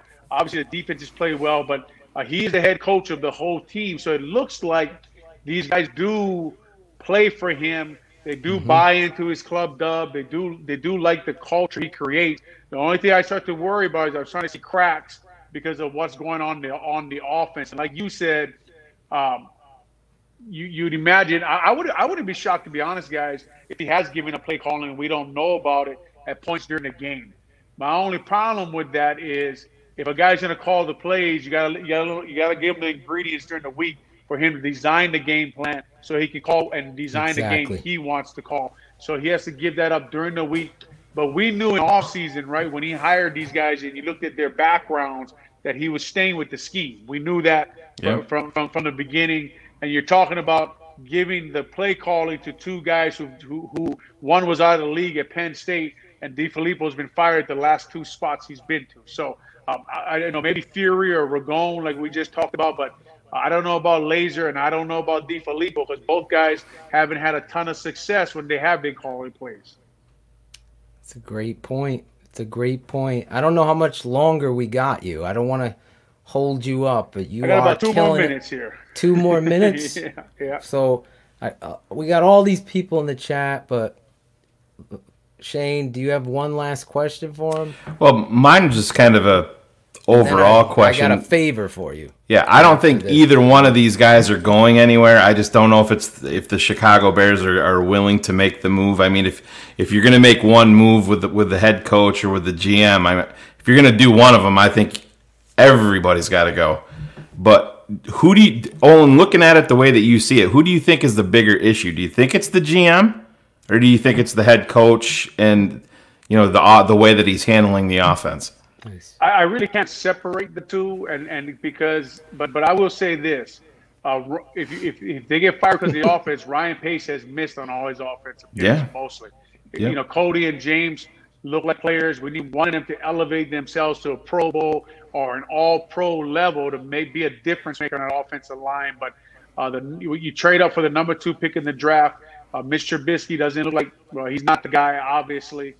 Kevin White was a miss. Then you trade for Khalil Mack. You give away 2 1s and a 2 and a 3, and everybody wonders where your offensive line is. And I think we all figure out where they are. So, but Coach Nagy comes in and he hasn't done well on offense, but he does have a winning record. So he'd be hard to get rid of. Even now, with all the complaining we're doing, they're 5-3. Right? They're 5-3. They find a way to steal one this week. They look in a really, really good position, although it's going to be a rough game against the Titans. Oh, it's going to be a rough one. Real quick, before we let you go, I have a favor, but I also had a question because I sit here and we had my dad on BHL the last 2 weeks, and he loves you, and that's old line coach, right? Yes, the old line coach was keeping it a buck on the show, calling out the line coach. I'll send you some video of that. He's like, he should be fired right when he came on. You can't. You're patty caking out there. They're patty caking. That's 72. He's awful. You need a center that's gonna. Anyway, but is there coaching in your future? Because I sit here and I can scout. I know a coach. And just listening to you tonight, I think not only are the fans in the chat fired up because of what an amazing guest you are, and that's, I'm not blowing smoke up your ass. You brought it and you kept it real. But I see you and I'm like, I would play for this fucking guy. Can we see you doing that on the NFL level? I know your son is up at Illinois. The other one's getting recruited too. Is he in school too? My 2 boys, my boy will be at Illinois next year, the one who signed to play there. And then my other son's a junior. So they're both still at Loyola. I have 4 young girls behind them. I coach Little League football, love it, love football fanatic, if that's not obvious. Love the game, study it probably too much, more than I should for what radio and TV pays me. But I'd like to maybe later on in, given years, I'm glad for this radio and TV gig. It keeps me kind of in the game. Yeah. I have a gym where I have a lot of kids, and some NFL guys roll through, and we go through techniques and things like that. But definitely at one point, would love to throw my hat in the ring to coaching and just see what comes of it. But for right now, just waiting for the family to get a little bit older and move on a little more, because coaches, they spend a lot of time, man. Like you guys know, it's all hours a day. I'm hoping that this Zoom kind of breaks through for these guys, and they don't have to be there all night, right? Because to be honest with you, sometimes you're in those meetings, and I'm like, guys, like we went over this. Like this isn't rocket science. Like I thought we did all of this already. I think keep it simple, stupid. Yeah, I think you guys are trying to justify your paychecks by staying here at 11 o'clock at night. But anyway, a short answer is yes, I'd love to one day. Well, if I ever get a head coaching job, you're my first call. Because I would say, you're going to be my offensive coordinator. I'm not even going to put you on the offensive line. I'm going to put you as the OC because I see what you see, and you keep it a buck. And that you'll be like Olin, we got to throw the ball at least once. You got to know me. I think the penicillin is running the fucking football down people's throat, action off of it, the boot game. This offense could be cleaned up with somebody, I'm sorry, that really had just a belief in the run game. Because let's keep it simple, stupid. Just like he said, if you could run block, everything else will come from that. This guy's teachings are way awful. Anyway, that wouldn't happen with you. That's all I know. But let me ask you one favor. I know we kept you a little over the 2-minute mark. Can you give us a station ID? And I'd love to bring you back later on in this season, maybe at the end. You killed it tonight. What a great job. I can't thank you enough for coming on. I'll text you so you could send your wife your open, but she needs to see what a great man. Hopefully it convinces her. You got a lot of kids, man. I thought I had a lot of kids. Then I've met you. Claudio and I have 4 kids. Claudio. What's up, Olin? What's up, guys? How you doing, man? Nice to meet you. Good, let me throw a quick question. I gotta do just a quick. He's the biggest Rex Grossman. Wait, hold on. I just want you to keep it. You've been keeping it 100 all night. Okay. Just keep it. Listen, don't get me wrong. Grossman was not perfect. I was a defender of him. I defended him in my barbershop for years. Look at the jersey behind him. Yeah. Can you see him? Where is he? There he is. That's not a Cade McNown jersey. Just keep it one. Just real quick, sum up him as a quarterback, as a person, as a leader, and everything. Just keep it 100. Go ahead. Well, Rex wasn't really a leader, right? He wasn't really a leader, but when he was healthy, Rex was a pretty damn good quarterback, man. That ball came. It was amazing. It was like God touched his right arm because he didn't look like much, and that ball would come. I mean, when he threw that thing, he could throw the rock. Rex obviously had limitations. I've watched all our film. Like I told you guys, I'm a fanatic. I watched all that stuff from back then, and when teams would stack up against the run and confuse him with coverages and blitzes, that's where he struggled, right? He couldn't find where to go with the ball. But close to the best quarterback I played with in that, especially that 2006 year in the beginning. Really, 2004, he was lighting up. I think before he blew his knee in Minnesota. Yeah, that was I think it was Terry Shea's offense. Yeah. Terry Shayne was something else too. Well, I mean, 06 was his first season because the other 2 seasons he got hurt. He only played like 3 games. He got hurt, right? Yeah. And in 05 he came back. I think against Atlanta after the halftime.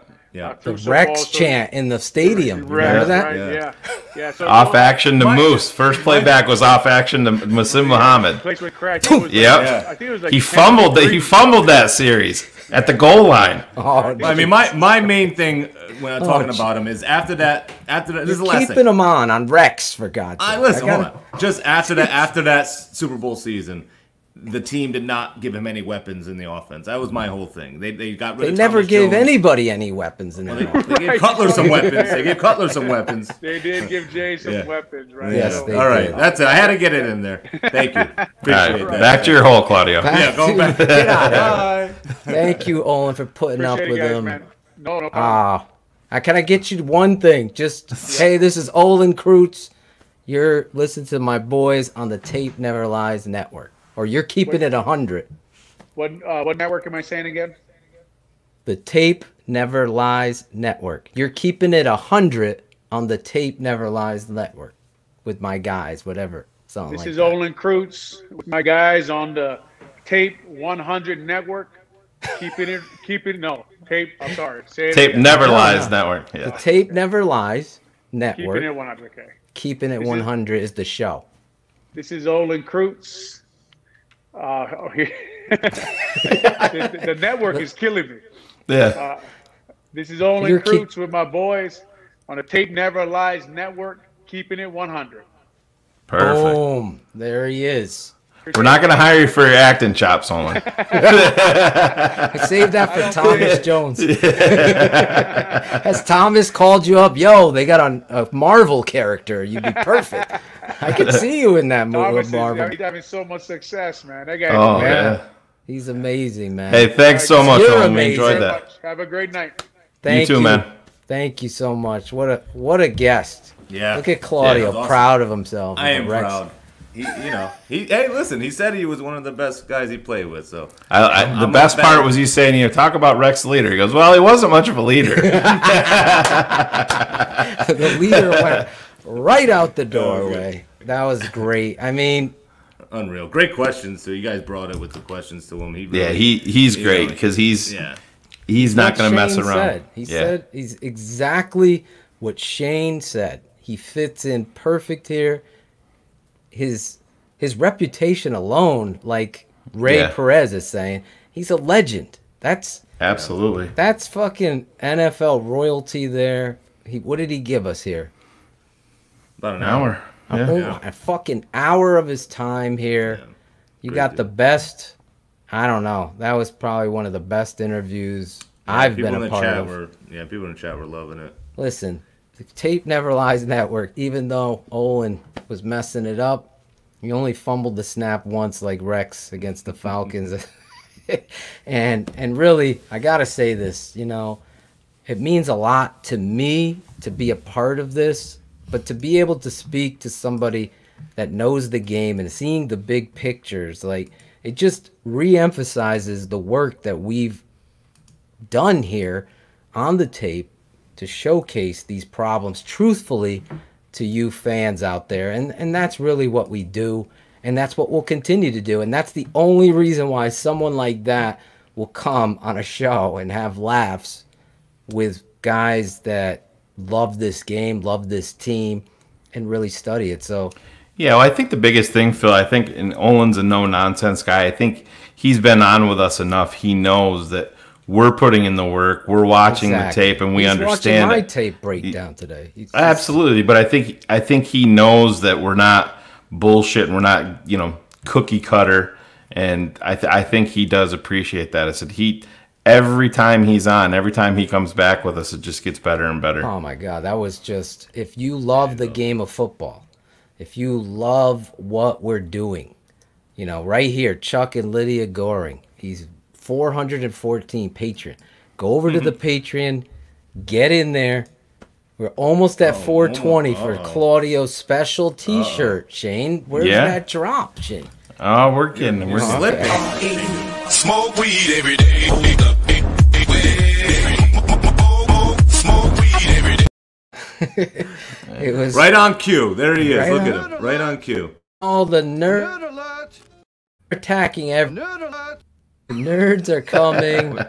It's like a fucking zombie movie with these nerds. They're all coming out. They all have the answers. But tonight we had the Hall of Famer, and I think Cars, our next guest.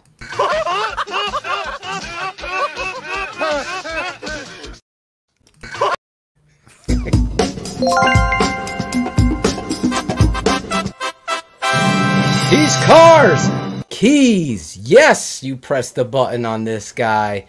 Cars, what's up, man? Your hiatus, the suspension has been lifted. You are the Javon Wims of the Tape Never Lies Network. Oh, I can see Carr throwing down. I can see him throwing down.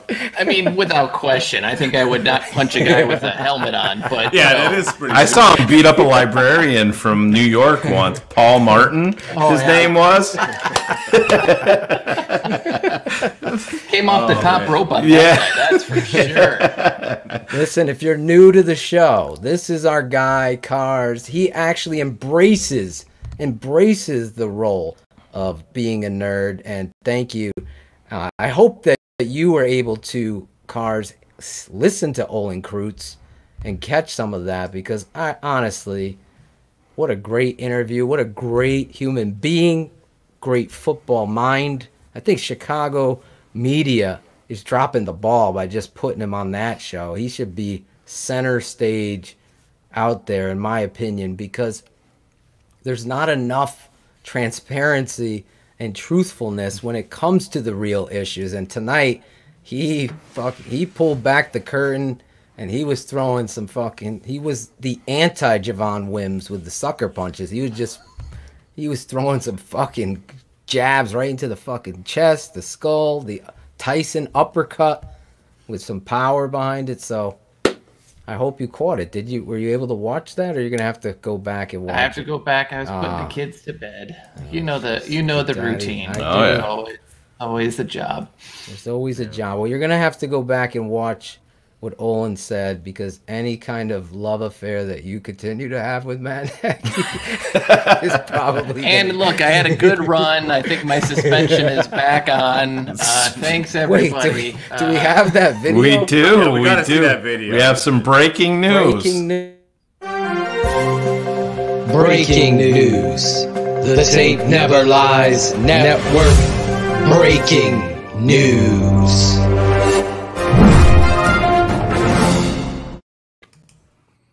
Hello, Keeping It 100 crew.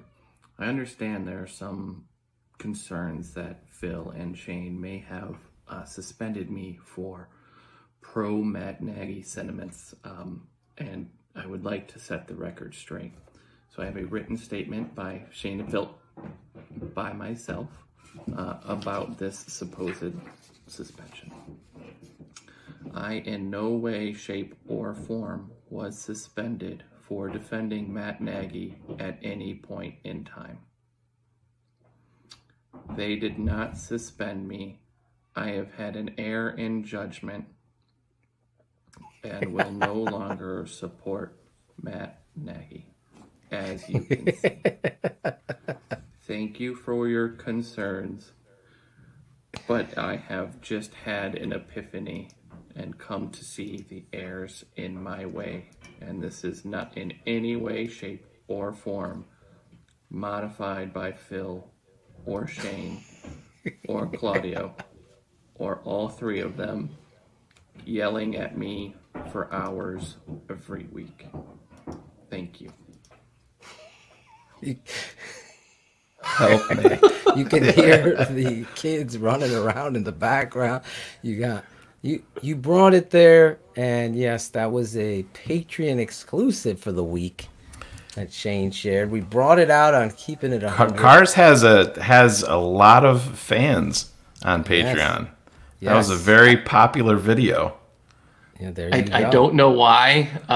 If I read the chat, it's the exact opposite way normally. I normally see a lot of wishes of death and bodily harm. So it was nice to get a little positivity in there. Well, you're a great sport, and that's what this network needs. There's been a lot of past history with me and Shayne where the pussification of America shows its head and people get so offended, but someone who embraces the nerd and embraces the truth and brings their own opinion. Your opinion is valued here.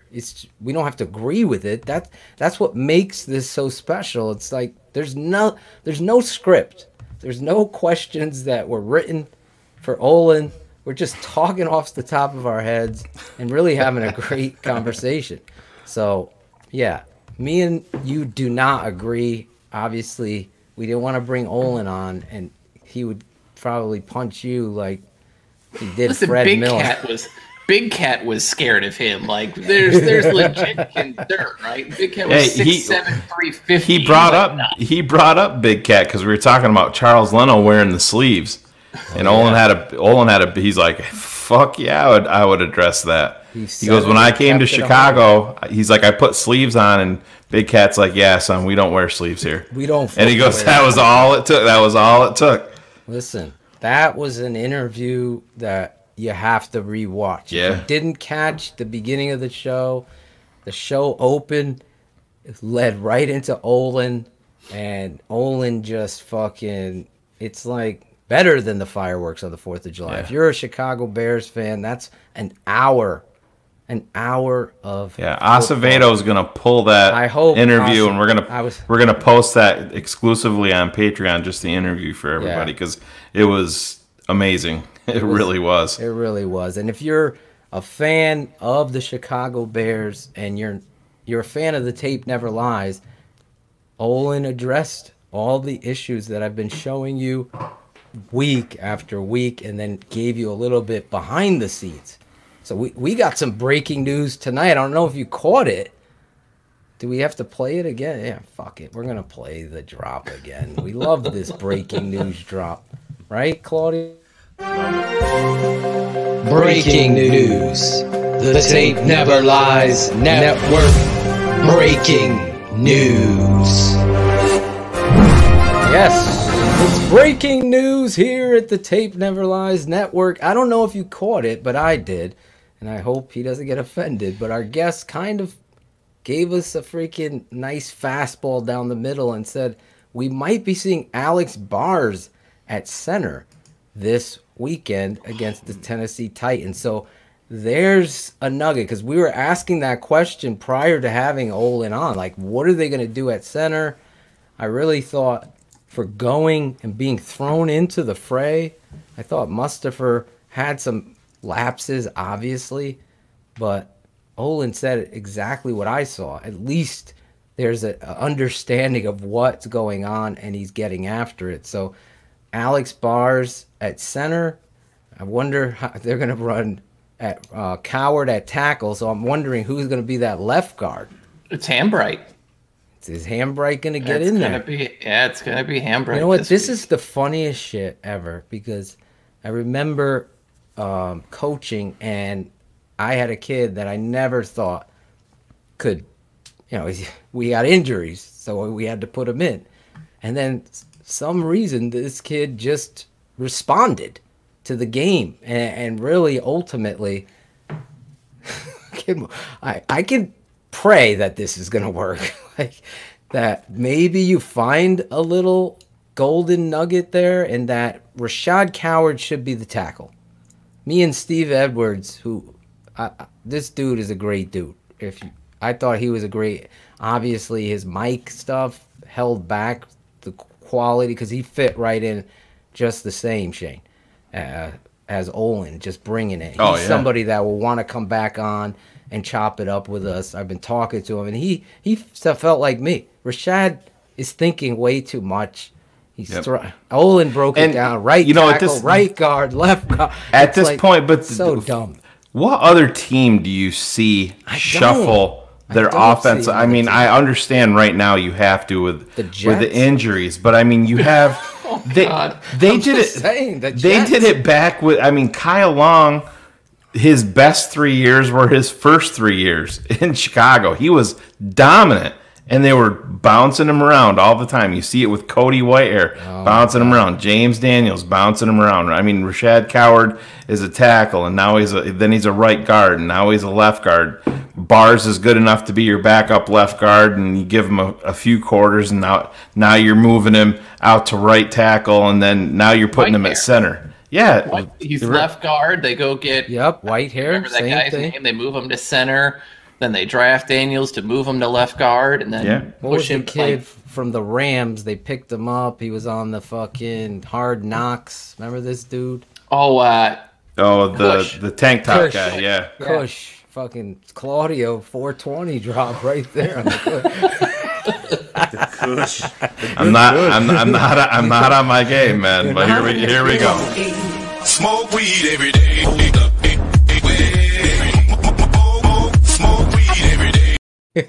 Every reference I to love that the line. funky Sounds marijuana, great. which is legal in the state of Illinois now. So Cars is a very lucky nerd. Where in Very Connecticut- happy every evening nerd, that's for sure. It's like your glass of wine. It's a puff of wine, right? It's 6 edibles, whatever works. Six. Tomato, Six. tomato, 6 edibles. Holy shit. Oh wow. Anyway, we've seen it. It's so tiresome. I really think if you really listen to what Olin's giving you, and this will be the last time, great interview, but he's giving you some nuggets if you just pay attention of how absolutely lost Matt Nagy is as a head coach and what he's doing with his staffs and where he's pointing fingers and blame instead of putting it right here on his own shoulders. And really, it goes back to Shayne when my dad was on. This is a guy learning to be a head coach on the job with the Chicago Bears. And to me, that is a Ryan Pace issue because he's the one who hired this fucking guy when he wasn't ready, wasn't prepared. He was trying to catch the copycat league of finding the young offensive guru. Put up some of those fucking numbers, Shayne. Do you have those numbers, or can we upload those offensive statistics?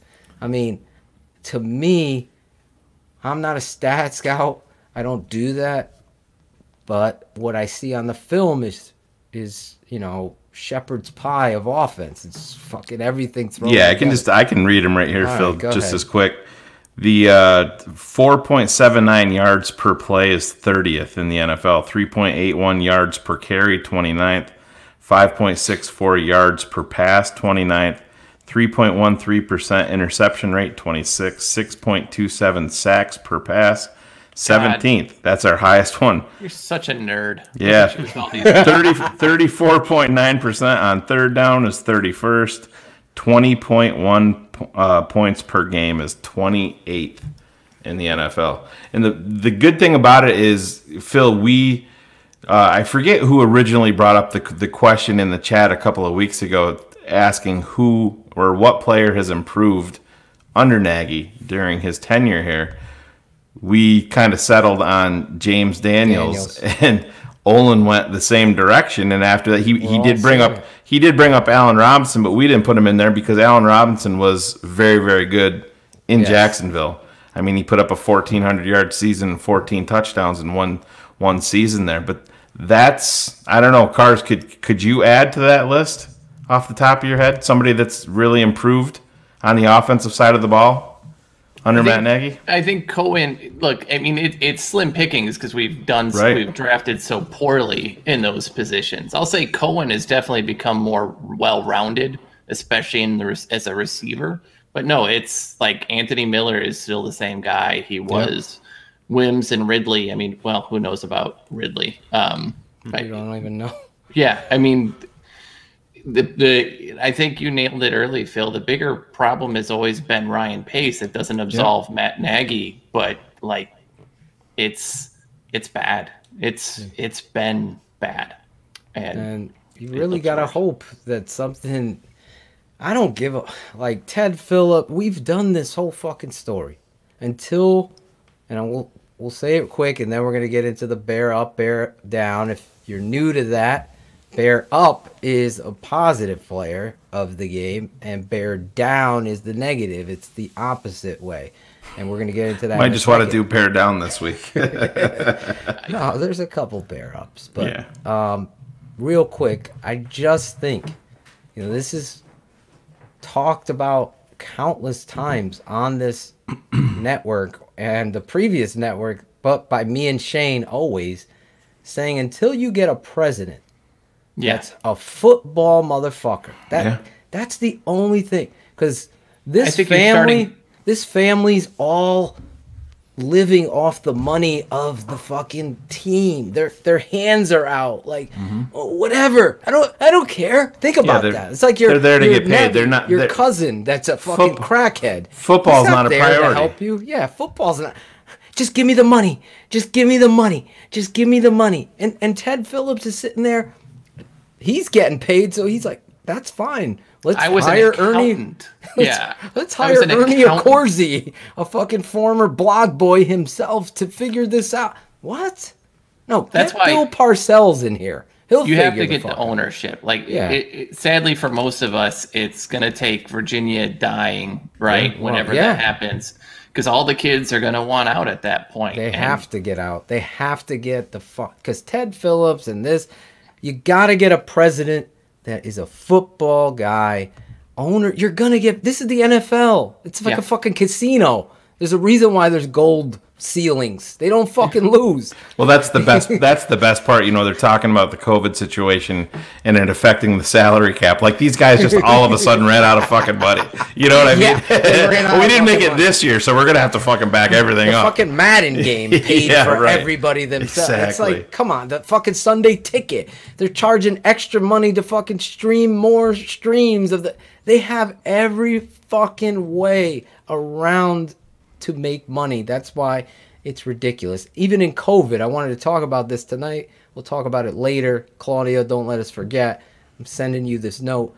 But the COVID situation, they might have to fucking just start adding more bodies to the practice squad to cover yourself here, because it is getting scary. And I honestly don't want to see this season canceled, but I just don't know how a guy like Spriggs is playing in the game and he has COVID, right? And he's blocking the fuck and he's whiffing or whatever.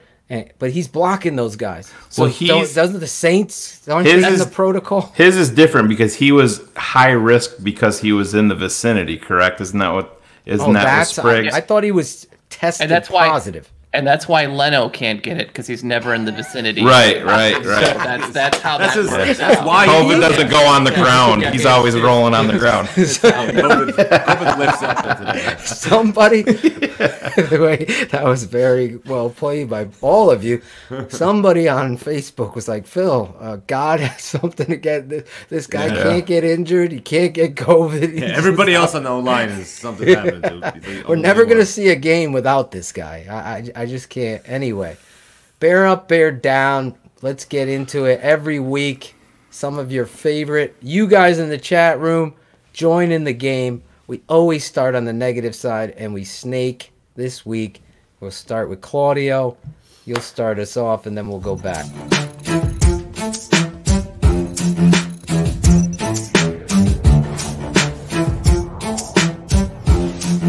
Philatosion, Shayne Marshall, the Tape Never Lies Network. A bear up, a bear down. It's Draft Dr. Phil and the smartest man around. A bear up, a bear down. It's Draft Dr. Phil and the smartest man around. A bear up, a bear down. It's Draft Dr. Phil and the smartest man around. A bear up, a bear down. It's Draft Dr. Phil and the smartest man around. A bear up. This week, Draft Dr. Phil and Shayne Marshall, the smartest man. Bear ups and bear downs of the week. Yes, bear up, bear down. A lot of people love that song. It's Shayne Marshall's favorite Draft Dr. Phil song. It's one of them. Yep. There's one of them. Play it all the time. I'm glad you play it. You rock that. That's what he does every morning. He's working out. You know, he's just kind of A doing bear the curls. up. That's walking, because he's in the song. He loves it. Yeah. Claudio, All right. bear down. Kick us off. I mean, I see it in the chat room here, Alex. Listen, Jimmy Graham. Jimmy. Shayne. I'm gonna get you with one of those. You watch. Dude. One of these times. So Jimmy Graham. I mean, the dude he drops balls in the worst fucking times. I mean, overtime. You know that was a huge drop, and he's just not bringing it. You know, he makes some big plays once in a while, but he's just not consistent enough. And you know that's it. So you're saying you're saying that I was right back in March. Yeah, don't tell when the nobody. Senators Don't free tell agency? nobody. Yeah. Yeah, I think. So I know Phil was stroking himself about being right, so I think I'm going to do it now. I mean, he makes great. I mean, dude, that one-handed catch, he does still make some great plays. So he is and not I think being both were used correctly. Olin hit it out of the park. Like, you're a dumb fucking coach if you can't understand that he's. They finally hit the seam route, and they get a fucking big pass interference call out of it. Exactly. Yeah. That's what he is. He's your wide tight end. You're not. Are you asking Ertz or this dude? Why is he escaping my name? Kelsey. Thank you. Yeah. To fucking inline block. That's not his go-to. He's not coming back and kicking out. You know, Kittle could do that shit. He's one of the best I've ever seen. Kittle at blocking. Holy fuck. But anyway, he's that's out for what, 8 weeks? Yeah, or something he hurt his foot. Yeah. You see what he said though? You gotta love it. He said, "I'll be back in 2." Yeah, he said out 8 weeks, and he said he'll be back in. He said he'll be back in 2. The fucking pace right there. I mean, you remember me like, you got to draft Kittle in the second round. We got Shayne. Shayne got a contract extension. All it took was 5 catches. Like, holy shit. That's all 5 catches. Let's fucking give him an extension. Anyway, yeah, Jimmy Graham that was an awful game, but he did take ownership of that. So yeah, he did. Yeah, he hopefully, did. Unlike and really quick, I don't know if you got to see Cars. The tape never lies today. Came out. Obviously, on the patronage side, 43 minutes breaking down offense, defense, as Shayne put it, the whole enchilada. And then the shorter version on our YouTube channel, more condensed just to focus on offense. And I'm just saying, I'm saying this, Sean Payton is a guy that sends messages, and the way the New Orleans Saints were attacking Jimmy Graham to get him out of his game was to drive right at his knees, and every they went low so many times on him. Wait till you haven't seen it, because I documented on there. I know some of the people in the chat have seen the fucking, and the refs aren't doing shit about it, and it was getting to the point. It was 6-7 times. It's getting disgusting. And this dude could have been hurt. Yeah. 100%. That's why he dropped that last ball. They tackled him in the legs at the last. He bends so awkwardly. Like, fuck that. Like, you're a head coach. I would have fucking went out on the field and done something to let these refs know that shit is not, and nothing's done. I couldn't believe it. Saints, like you said, Tony, Greg Williams, Sean Payton. What was their game? Bounty game. Remember? Yes. Don't put it past. This guy was a Saint. Peyton knows exactly what would get Jimmy pissed off, and it's goddamn chess. And Sean Payton, to his credit, offensively as a head coach, is one of the best there is. How am I attacking somebody I know? I'm fucking taking them out in their head. That's exactly what happened, and unfortunately, Jimmy did not. So it was a good discussion there. Hopefully, Jimmy comes after he went out and tweeted that, Shayne. Let's see, because he's been our best red zone weapon. I even put the play up there, Cars. They fucking have Jimmy just running that corner route, and all Foles has to, he's got a pocket. Yeah. It's like a miracle.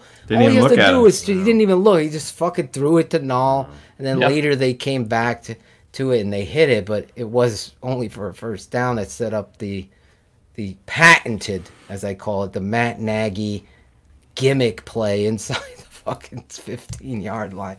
The patented Nagy reverse, double sweep, whatever. Anyway, my bear down, Claudio. Yes, and Jimmy Graham. The chat. Yours. Go ahead. Yes, Jimmy Graham is my bear down. Make it official. There you go. You made it official.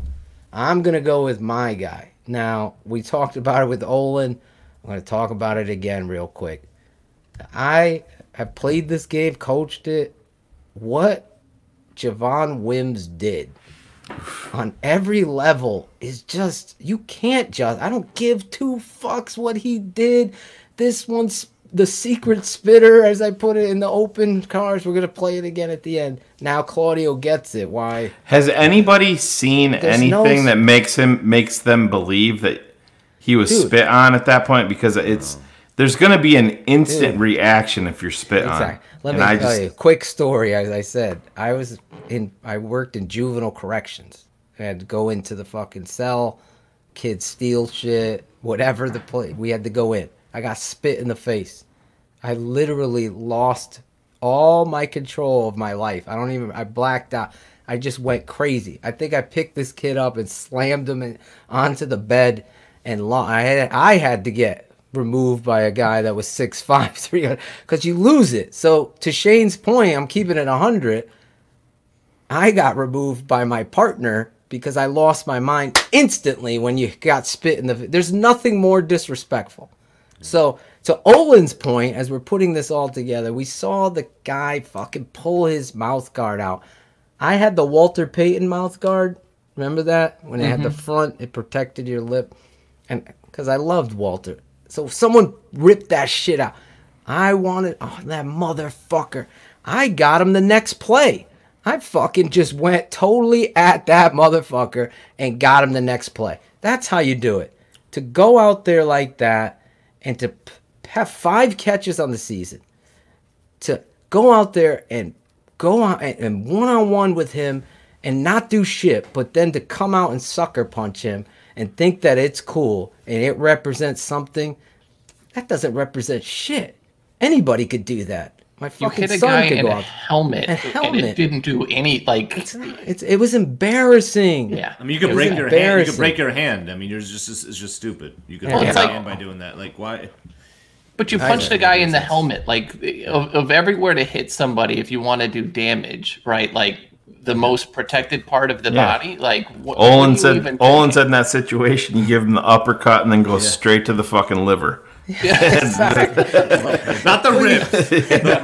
that sounds very old. But that's the reality, Cars. Like, I would have so much more respect for it if it was straight up you're one-on-one and it fucking got physical thereafter and you're there. It was run in, off, pull this, punch, step back. It was like some choreographed dance move. It was like fucking breaking 3. It was ridiculous. You still think they should cut him, Phil?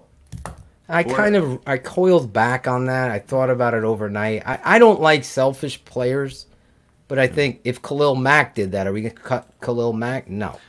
So here's the situation. Yeah. I wanted the head coach to lay down the suspension. This guy's going to... I already spoke.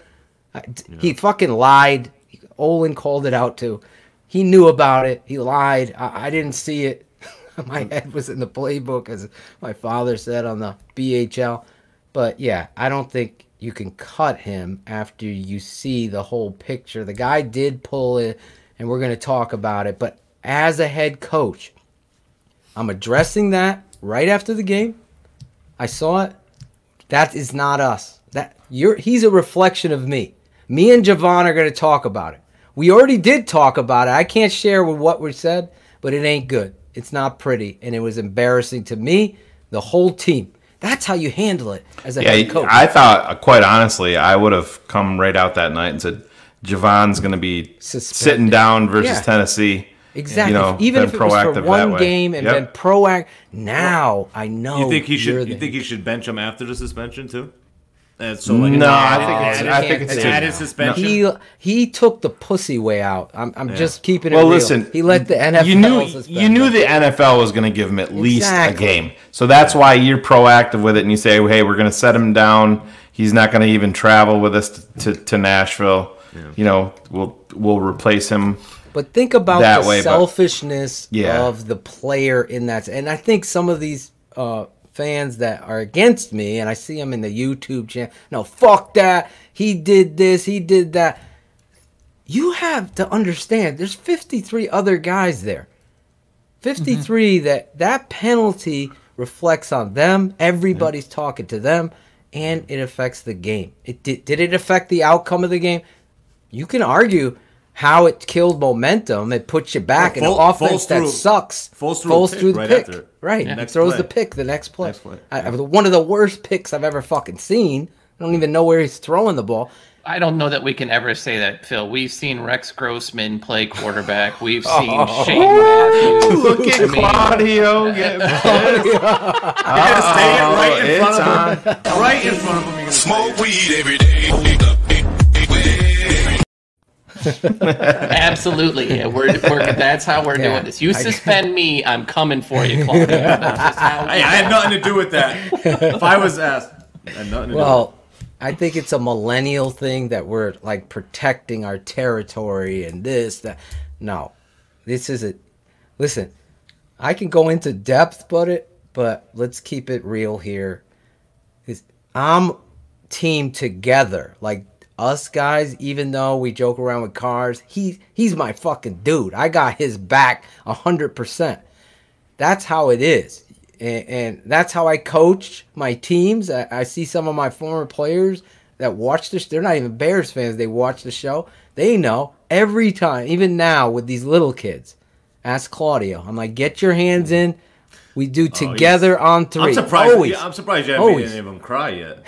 I did make that kid cry. He's fucking hard. Have you made Claudio cry? That's more logical. No, it's the yin. Claudio was helping me. He's good cop. Exactly. He's bad cop. I'm good. Shocker. Phil yells at him, and then I take him to the side. I'm like, it's okay. You did good. Don't worry about it. Steph goes to me real quick. He goes, you gotta be nicer on these kids. He's crying over there. I go, no, there's no crying on the football field. You gotta learn it now. His father's like that. But anyway, Javon Wims, you are my bear down. There you go. Cars, you have your bear down. Oh, it's it's the easiest one I've had in a long time, but it is Rashad Coward. Oh my God, that may have been the worst guard game I have seen in my life. That was. I agree. The play where they show the stunt and he has no idea what he's doing. It's on the tape. Even Olin tried to explain that, and I was even at that. I'm like, nah, I can't even. No, it was just oof. That was bad. It's like the guys in Major League where they hit the home run. The guy's like, "No, man, it's too high. Like you can't talk yourself out of that stupid play. Like you were brutal." And so, I hope to God he plays better at right tackle. But I don't know how he's still on this football team. I think he'll play better at right tackle. I'll save that for. Well, that's a low bar, though. Like, he blocks 2 guys. He's only 5'2", Bakar, so. Oh, Jesus Christ. Here we go. So, yeah, Rashad Coward is my bear down player. There you go. Rashad Coward. Rashad. Shayne, you get the double dip here. You're bear down. Yeah. Then you switch it around. I am gonna go with number 9, Nick Foles. I was really disappointed. I mean, I know that the offensive line was in shambles. We know that, but there was a lot of plays there where he had the actual fucking pocket. I mean, Troy Aikman brought it up. Sometimes you just gotta fucking see it and step up in the pocket. And we saw so much of Jay Cutler in Nick Foles because it was retreat, fall backwards, and throw the football. And I mean, there was a couple. I'm like, what are you doing? I mean, interception was so. Yeah, it's unacceptable. You can't. I mean, you brought this guy in here to know your offense, to know it inside and out, and they didn't bring him in here to look like a rookie quarterback that lost all fundamentals. And hey, listen, I know that he's not the most fleet of foot. That play at the end of the game where he got fucking sacked, I should have uploaded it. I mean, you might see it and cut it out. You might. Okay. Little teaser. Yeah, you at the very fucking least, you have to just try because you're gonna get it. He's gonna get 4 or 5 yards at least on that, and that's just. I know football is a mental game, and you gotta believe in it. And if you're not believing in the guys in front of you, that's going to be a big issue. But there was too many throws that I saw out of Nick Foles Sunday that just I'm like, come on, man. That's not why they brought you here at all. So Nick Foles, you're my bear down. His very end of Drew Bledsoe, right? Like where he was just a statue and just seeing ghosts and feeling ghosts. Great comp. That's what I see so much in him right now. Like you're seeing things that aren't there. You've been hit too much, and there's a timer on every quarterback that they get there, and it's just a matter of when. Drew Bledsoe is a great comp to that play. Phillip Rivers, for all his inability to move, somehow finds a way to step up in the pocket and deliver. Foles in this game, he didn't do it. I said it on the tape never lies, Shane. The same thing. He's got to be able to do it. Real quick, you guys, if you're not yet a part of the Patreon Tape Never Lies Network, you're missing out. Go over to www.thetapeneverlies.com. Become a Patreon. Live shows. Listen, we're just starting with what we're doing, and we're working out the kinks. You're getting extra analysis over there. Today, 20 minutes or 23 minutes on YouTube. Over there, offense, defense, special teams, 43 minutes. If you love X's and O's, halftime talks and discussions, all of it broken down. We're even in talks with writers. One of them might be on our show that might be writing on our channel over there. We're getting to it. So yeah, that was a shitty sound effect. Jesus. Yeah, but you gotta change that. Become a Patreon. Claude, I'm not trying to take away from your segment, but I just want to put a still photo up just to show people what I'm talking about. And you see Nick Foles there. This is that play. Yep. Yeah, I mean, you're getting to at least the 38. Yeah, and I mean, it's just he made it worse, way worse by not. It's you just can't on a team that has so many issues like the Bears do offensively. A veteran quarterback that's familiar with this offense like he is, you can't double down and make it worse like that. No way. No fucking way.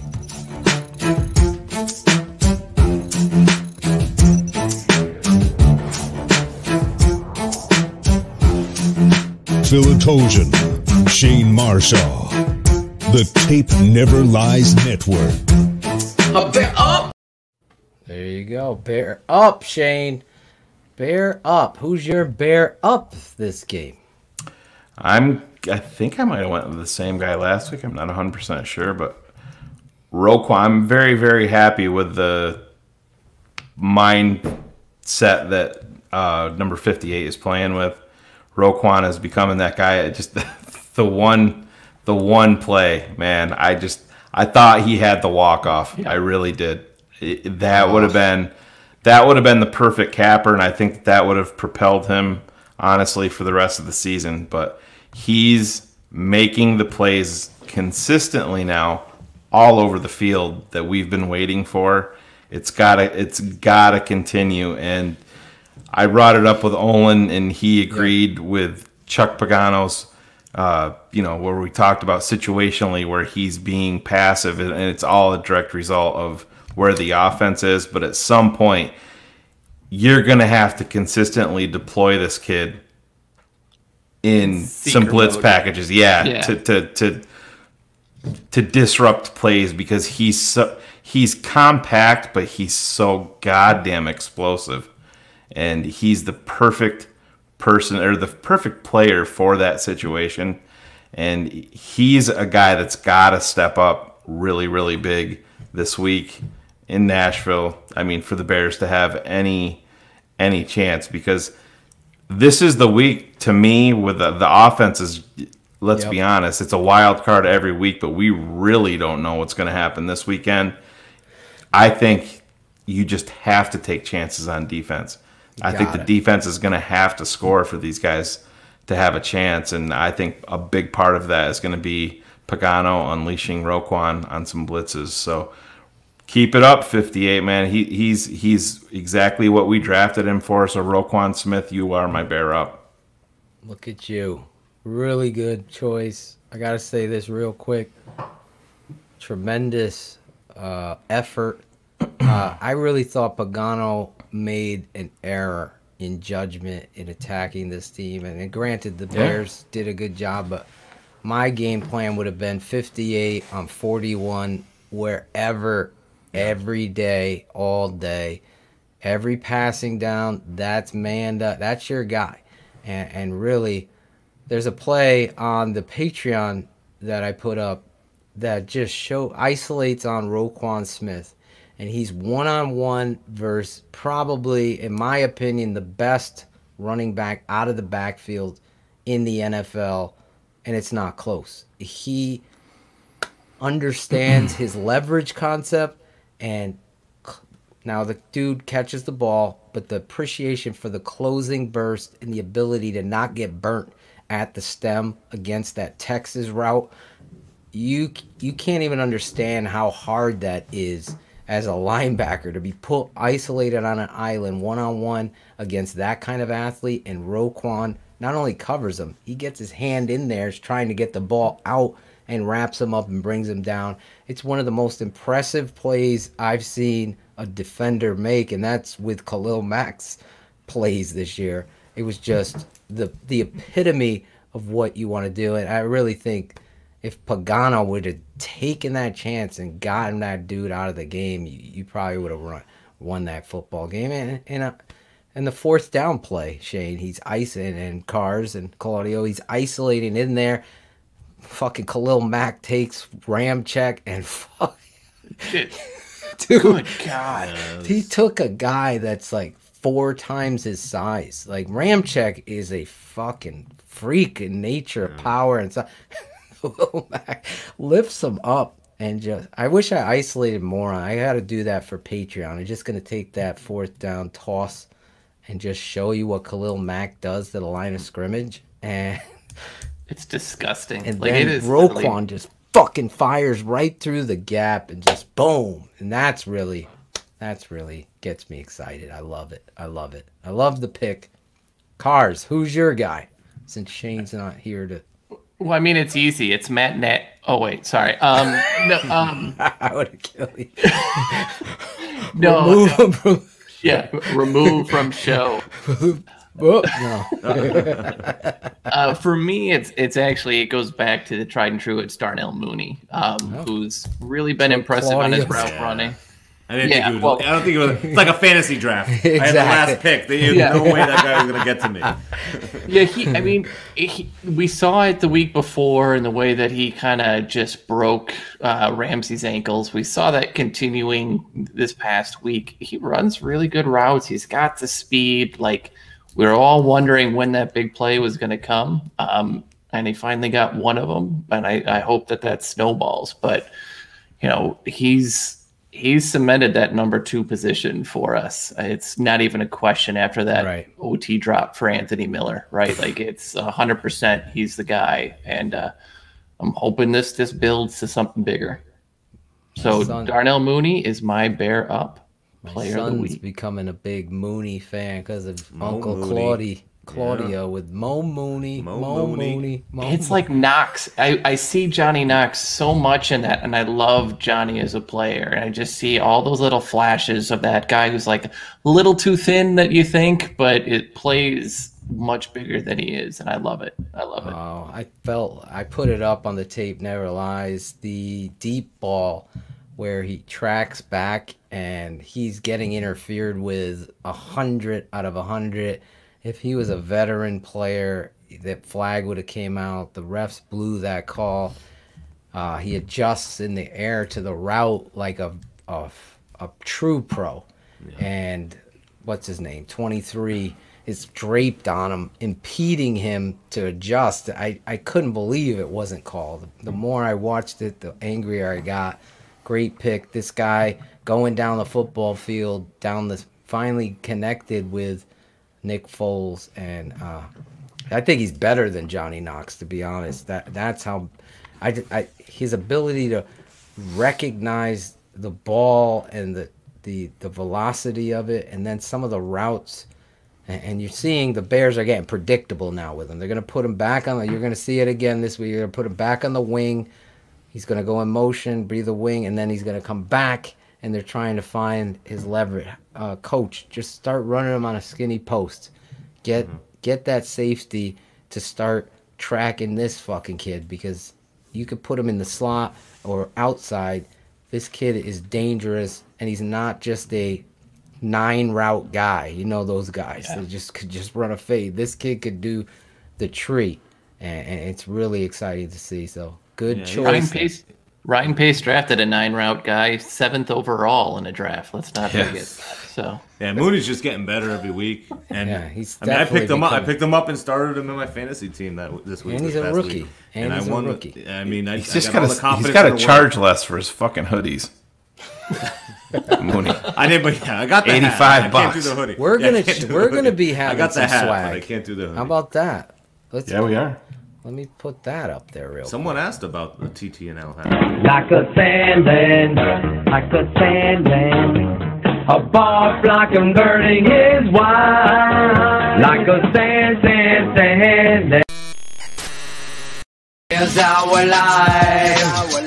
There's our life. We go on live right after Bears games with your boys Draft Talk and the smartest man alive. The Tape Never Lies Network Oh shit! Tape never lies. starts now. Look at that. They put that together. This social media and swag team coming together there. I got to thank them. Yes, they're working diligently on getting Bears Hour Live swag, Keeping It 100 swag, Tape Never Lies, Fuck a Play, The Walrus, 420 Claudio, smoke weed every day. So there's going to be a lot of stuff. Keep yourselves posted. We'll keep you posted. We're working on hats. Shayne is a big hat designer. I don't think you know that, Cars. He's very picky about his hats. So he's not picky. He just buys everything that says Bears on it in a hat. Pretty much. That's just what he does. Hila hates it. Yeah. Well, we're designing the Tape Never Lies network. Cars is my guy. I tell all the secrets to him. Like, look what I just bought. And I'm going to get in so much trouble. Send him like 6 pictures of hats in like a 4-day span. I'm like, yeah, she doesn't know. Yeah, Steph will be like, what is he telling you to buy now? He's like, what do you mean? I don't understand.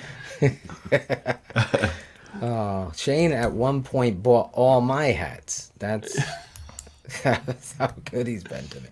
Now I bought this hat, Shayne, that I'm wearing. I don't give a fuck that he smokes weed. They all smoke weed. Smoke weed every day. Gotta do it, Claudio. The original. That's the original. I love that one. That's the original. The OG clip. That's a great clip by Alex Acevedo, also on the swag team. Yeah, he apologized. He's like, I'm sorry I started this. I'm sorry. I'm like, it's all good, dude. The fans love it. It's all good. Claude's all about the fans. You're getting a big following. People are waiting for your Cut It Out segment every week. Let me stop delaying. So I don't know. My bear up this week. I'm tempted to do something I've never done before. And so I'm going to do it. Because I wanted to go with a certain skill set in the backfield. But it's been a long time. In fact, never have I ever done this. That I would say a kicker is going to be my bear up. And that... Cairo Santos. I thought you were going to do Leno. Oh, man. Oh, no. I was about to... I watched too much tape to do that. This show will end if that ever happens. People will stop following. It would be a fraud. Oh, God. The reality is, why is that up there? What? I put it up there. Oh, I was going to say I didn't put it. Oh, man. That's our guy, Retro TV and Movies, Matt. Oh, he did the LOL. He did an LOL. Doesn't mean anything. But listen, Cairo Santos, game on the line. These 50-plus yarders. He hits it. Peyton calls timeout. Bears fans have to live through the anxiety of that for that time. Shayne's already admitted he had no confidence. I don't know. I didn't. You guys. I would have. Yeah. Claudio, I was ready to throw down 5K on it. Cars, were you confident in it? Yeah, actually, it's weird. He's been the reverse of every kicker we've had. It was something about the 55-yarder he hit 2 weeks ago or whatever, the long one. I was like, all right, this is the guy. We're good. We're good. Poor Tony's a big Cars fan. Sweet. Should kick Cars. Listen, to hit that a second time into the wind, the composure, I mean, I haven't felt this way with a kicker since Robbie Gould. I felt good about the first one when they called the timeout. I'm like, yep, we're fucked. I just had I lost all my confidence there. Because that's what happened with Parkey, right? Yeah. He hit the one, and you're like, ah, fuck, he's missing this one. Yeah. I felt pretty good. I still had anxiety, but that's every kick. So, used to being a Bears fan. But this dude has come in here and he's made... I don't even know the Pinheiro mystery at this point. It's like unsolved. It doesn't matter right now. Exactly. Hey, the reality take all the time you need. Not our gonna work kicker. here anymore. I think is exactly what I I'm don't think. saying. Yeah, I don't think he's gonna get the job back now. He's obviously passed the baton. It's like that story with, what was it, Mickey Mantle? Who was the one? Lou Gehrig. It was Lou Gehrig. And who was the Wally Pip. Wally There Pip. you go. The Wally I Pip story. I think you got to come up with a Cairo Santos song. Yeah, we're Came gonna up have with to. a No. Let's let him do his thing. He doesn't need a song. Okay. Let's. We don't want to. The song's gonna jinx. We don't want to. Yeah, we don't want to jinx him. Okay. I just We're trying to figure out who's gonna Wally Pip Claudio. People are DMing me. I love Claudio, but I would love to do his job. Can I have a spot on the show? Well, Lawrence wanted to throw his name in the ring last week. Lawrence Funk was ready. Yeah, he was Lawrence Funk did a great job. He was functified.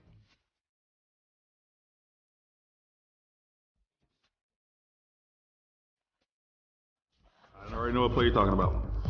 Nah, it's not the obvious one. Yeah, are you sure? I knew it was this play. Oh, wow. What's going on, man?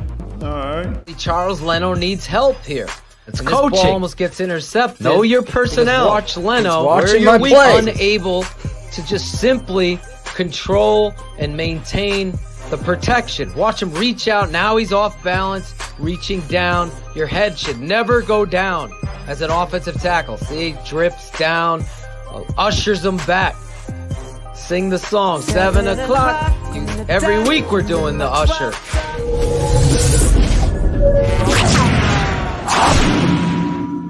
Matt Nagy has talked about throughout the season about self-scouting and evaluating your play. How do you feel you have played through the first 7 games this season? Thought I played so far so good. Still got a lot of areas to improve. I just want to continue to work on my improvement. Getting better each week. It's not about where I'm at right now. It's about where I'm at the end of the season. So we'll just focus on getting better every single week, man. Oh, hell no!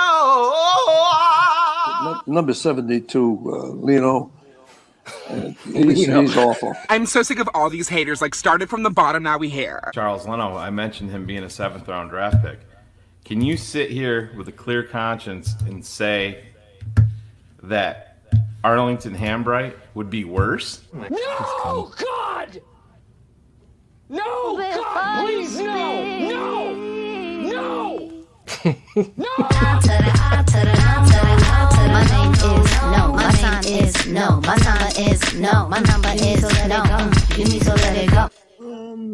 Thought I played so far so good. So far, so good, Cars. That's the greatest self-scouting job. I'm getting I've better ever seen. every week. It would have Didn't been he sound- better if he was just like counting not money. where you No, I've been started. fine. I've been all right. He sounded so confident about that, didn't he? You know. It's not where I'm at right now. Maybe did the check clear? Did the check clear? Yeah, I've been all right. I've been all right. It's Oh my God, we can't make this team up. But to Olin's credit, they're 5-3 somehow, and they continue to crush the heart and soul. And that was me who made that, Tony. So yeah, you could blame me for that. But we have fun here on Keeping It 100. That's what we do, like nobody else. They can try to imitate us. You gotta fucking laugh at some point. There's so That's much right. shit going on in this world. We don't even have a president yet. I'm not trying to get political, Claudio. But shit, there it just goes. crazy. There it goes. Good night, I everybody. thought maybe we could make it through a whole show before. I put people in timeout in the chat for bringing up politics. I was worried about bringing it up. copyright with the music, and then Phil's got to go and See ya, talk Phil. politics. See ya. Yeah, there you go. I'm just saying. It's like we... 0.0. Exactly. They're still living in zero. So, Cairo Santos from Draft Dr. Phil. Can't believe I'm picking a kicker. That's amazing. My bear He up. deserves it. That He is. does. You guys don't understand how amazing that is that he picked the kicker. So I mean, obviously, I'm gonna pick the guy that I thought you were gonna pick. My bold prediction came true. Yes. I said 20 plus carries. There you go. For Montgomery, and he didn't. You know, he didn't disappoint. The dude had a big run. The dude broke 20 tackles, I think, in that one game. Oh. I mean, the guy is just. I tell Phil every time, and just this dude is just so good. Give him a rhythm, Nagy. 1 week. Some of the holes the other team has on us. I'm sitting there like, if Montgomery has those holes, he's going for 150. He's taking over the game.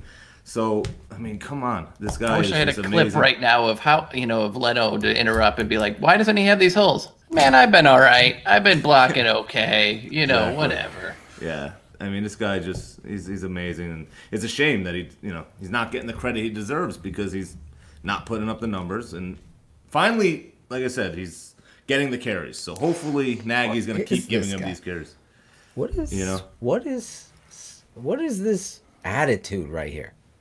Like, have some fucking fun in your life, Swanky. I don't get you. Oh, that's how Swanky tries to get on the show. He's a dick. He's always being that. We fall for it every. I call out all the bullshit, guys. You gotta know me. Ask Claudio. Shayne calls it out too. I'll give you that, Shayne. But I just don't get. What the fuck are you talking about? It's a big deal. There's a lot of shit. No shit. That's why we're fucking here with Olin Kreutz for an hour and talking bear up, bear down, and having fun because it's outside of that. this, we all got fucking masks on and we can't do nothing. So this is where we come that fucking fun. I guess maybe so just what the fuck? Context of his text. I don't know. We're fine. We read too much into Lighten it. up, Jesus. Francis. That's There it exactly. is. Remember Pee Wee Herman? What would he say? Francis, remember? I just remember that song. I think Swanky does need a timeout. Thunder, look at Thunder Girl. She understands it. Italian Stallion gets it. I mean, we're having fun. Claudio, I got to agree. I'm watching the tape. I fucking David Montgomery is like fucking late for his wedding at the subway and needs to weave through a fucking crowd of 500. It's just unbelievable. I was just about to say, Marshawn Lynch always reminded me of somebody running through a crowd. Like when you run through a crowd, you're like going like this, you're pushing a guy, and I see that in Montgomery, and he could be a special player. So let's hope it continues. It took me 17 hours to cut the first tape, Never Lies, and then another 4 or 5 to condense it. And I'm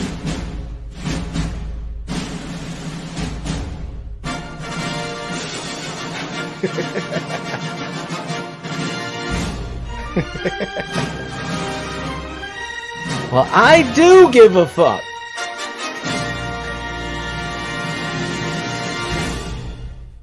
You see how much he cares about me. I guess I hit that wrong.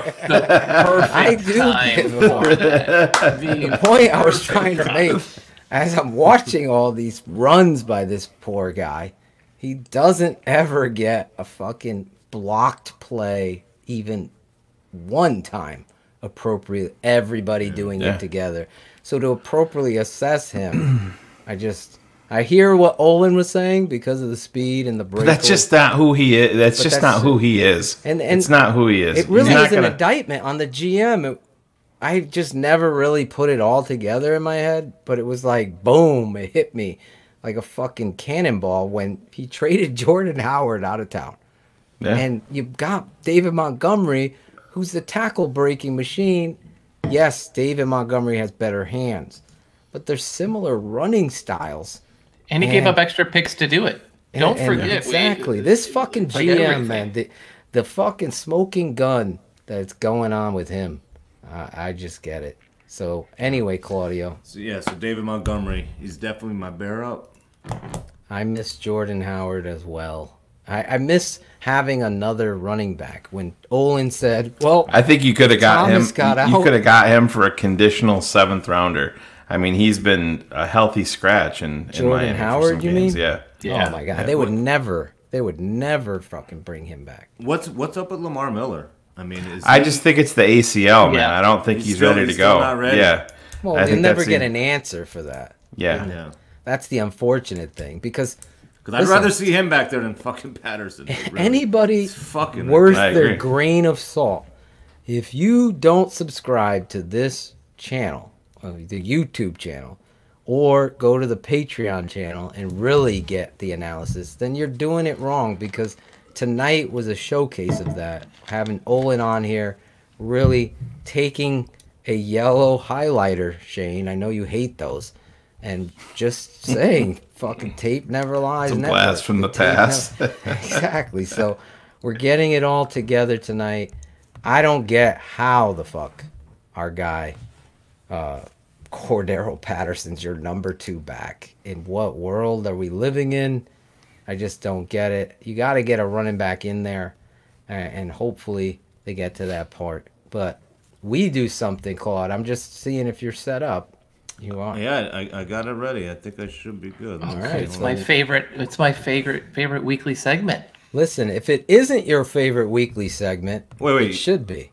Because every week our guy scours the internet to find all See, Claudio was promoting. Claudio heard Carr say it's his favorite. So he's like, oh, he's talking about me. He's talking about me. I got the shit ready on YouTube. You see how Claudio... see, Cars doesn't care about your shit. I know. Like, fuck dumbest tweet. I saw Claudio's eye. Then he looked down. He's like, "Wait a minute." Cars usually loves my segment. that extra edible is setting me up. Listen, Shayne scours the internet, the Twitter sphere, to find the dumbest tweets of the week. He brings them to our attention and to your attention, and we always do it like this.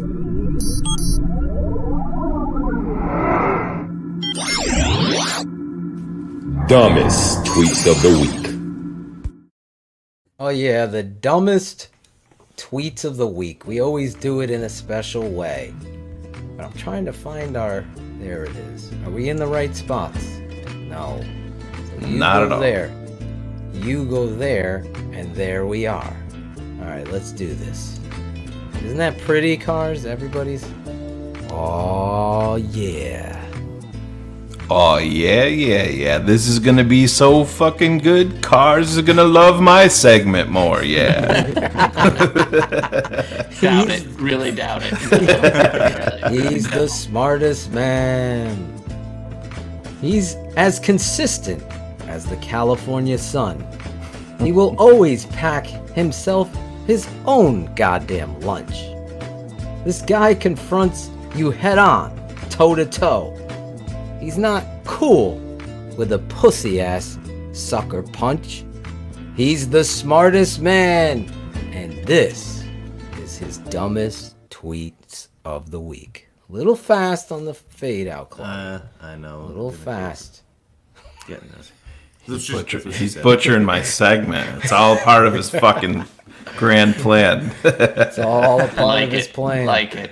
This was a late entry to really? the dumbest tweets. It was actually one that came out today. Cars actually replied to it on Twitter, but yeah, right here, Cap and J Hood at Cap J Hood. If Mitch Trubisky is Ryan Pace's worst decision, is Khalil Mack his second worst? I didn't know if it was Dan Aguirre tweeting for Cap and J Hood. I'm kidding, Someone Dan. on a roid rage? I don't know. Yeah. Can we fucking move past this ridiculousness of people saying that Khalil Mack wasn't or isn't living up to his contract, and he's most times when he takes the field, he's the best player on the fucking field, no matter who you're playing. That's how fucking dominant and how good this guy is. Football's not a one guy wins all like Michael Jordan. This isn't basketball. It's not soccer where there's a Pele that could dominate. Football can't be won by one. It can't. And you can quote me on that. There's in the history of the sport, all of them, even the greatest to ever play, in my opinion, Walter Payton, couldn't do it by himself. Couldn't. And that is a problem with people like that. I don't know if it's to get clicks or attention, but it's certainly, what is that? Shock jock mentality. You know what I'm saying? Like, that just doesn't fly here. Like that. Yeah, I think somebody put it in the chat, and it's true. They put shit out like that to create chaos, be like they want people to see that and then respond to it instantly. And Han Solo. Yeah, exactly. That's the and you see that's pretty much what Twitter has turned into to get these different shows publicity. They'll put out some ridiculous comment and then they'll have everybody reply to it, and then it see some of these becomes shitty viral. networks and shitty fucking podcasts and bloggers doing the same. That shit doesn't. You got to be authentic. If I could give people some advice with your shows that suck, you turn around, look in the mirror, stop doing steroids, and start studying and know what the fuck you're talking about. Right. Because real people recognize real talk, and you can take that wherever you want, and you can market the shit out of being contrarian and have a different opinion to try to get attention. But at some point, that shit ends in a fucking a watery grave. That's what my father would say. He's like, you gotta be authentic. And you could see when my dad comes on, he's gonna keep it 100 in his opinion. He's not gonna, I think that's a family trait, Phil. I think subtlety is not something that genetically has been passed down. We use fly swatters. They use hammers in the Atoshan household to kill flies. I did say get a hammer out and knock Nagy in the head with getting under center. Yeah. Just get under center and start doing that anyway. So we do we have a double. We do. Well, actually, hold on, Claudio. Gotta learn the system. We're not there yet. Oh, Claudio had some technical issues. Yeah, I had to go out and come back in, so I'm getting it ready. But yeah, we do have more than one dumb tweet, but we have part 2 here, and then we have part 2 of part 2. So this is the first part, and this is going to be a video dumbest tweet. Oh, really? From back in April, because we are the network that holds people accountable. So I love this. I saw this, and I remembered it because I saw the rebuttal to it just the other day. So I had to go back a little bit and pull this out of the archives. This is but great. This is everybody's favorite PFF on rookie quarterback Justin Herbert before he was drafted back in April. This is the unveiling of truth. Yeah, listen to what they say. I think he'll come off the board as the third quarterback. I don't think he can play. Like honestly, he can't play. He's late on every throw. Like if he throws to his first read, like okay, it's fine, I guess.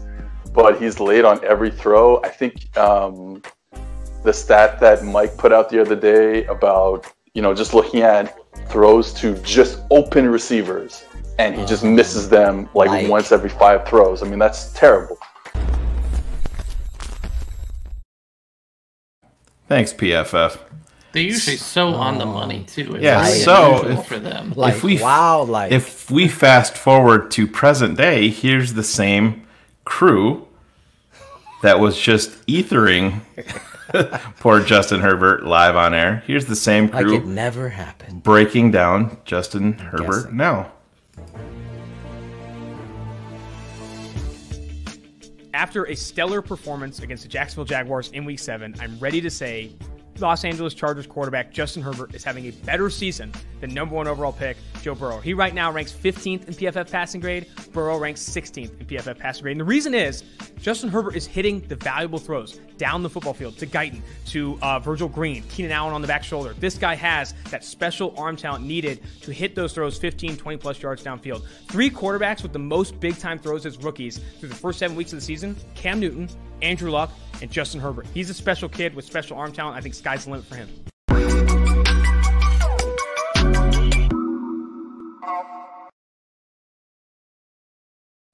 These motherfuckers. Never trust a guy wearing glasses giving information on football. That's, I think, what we've really learned in this. What I really think is that I never But said it just any of that it stuff just that I shows said you before. a lot of people. Phil knows that I'm a guy that never forgets shit like that, and Phil be like, man. "Where the fuck did you get it?" I mean, I've got a pretty good track record with that stuff. So when I went back and was looking at that, I'm just like, "But this is what happens with these guys.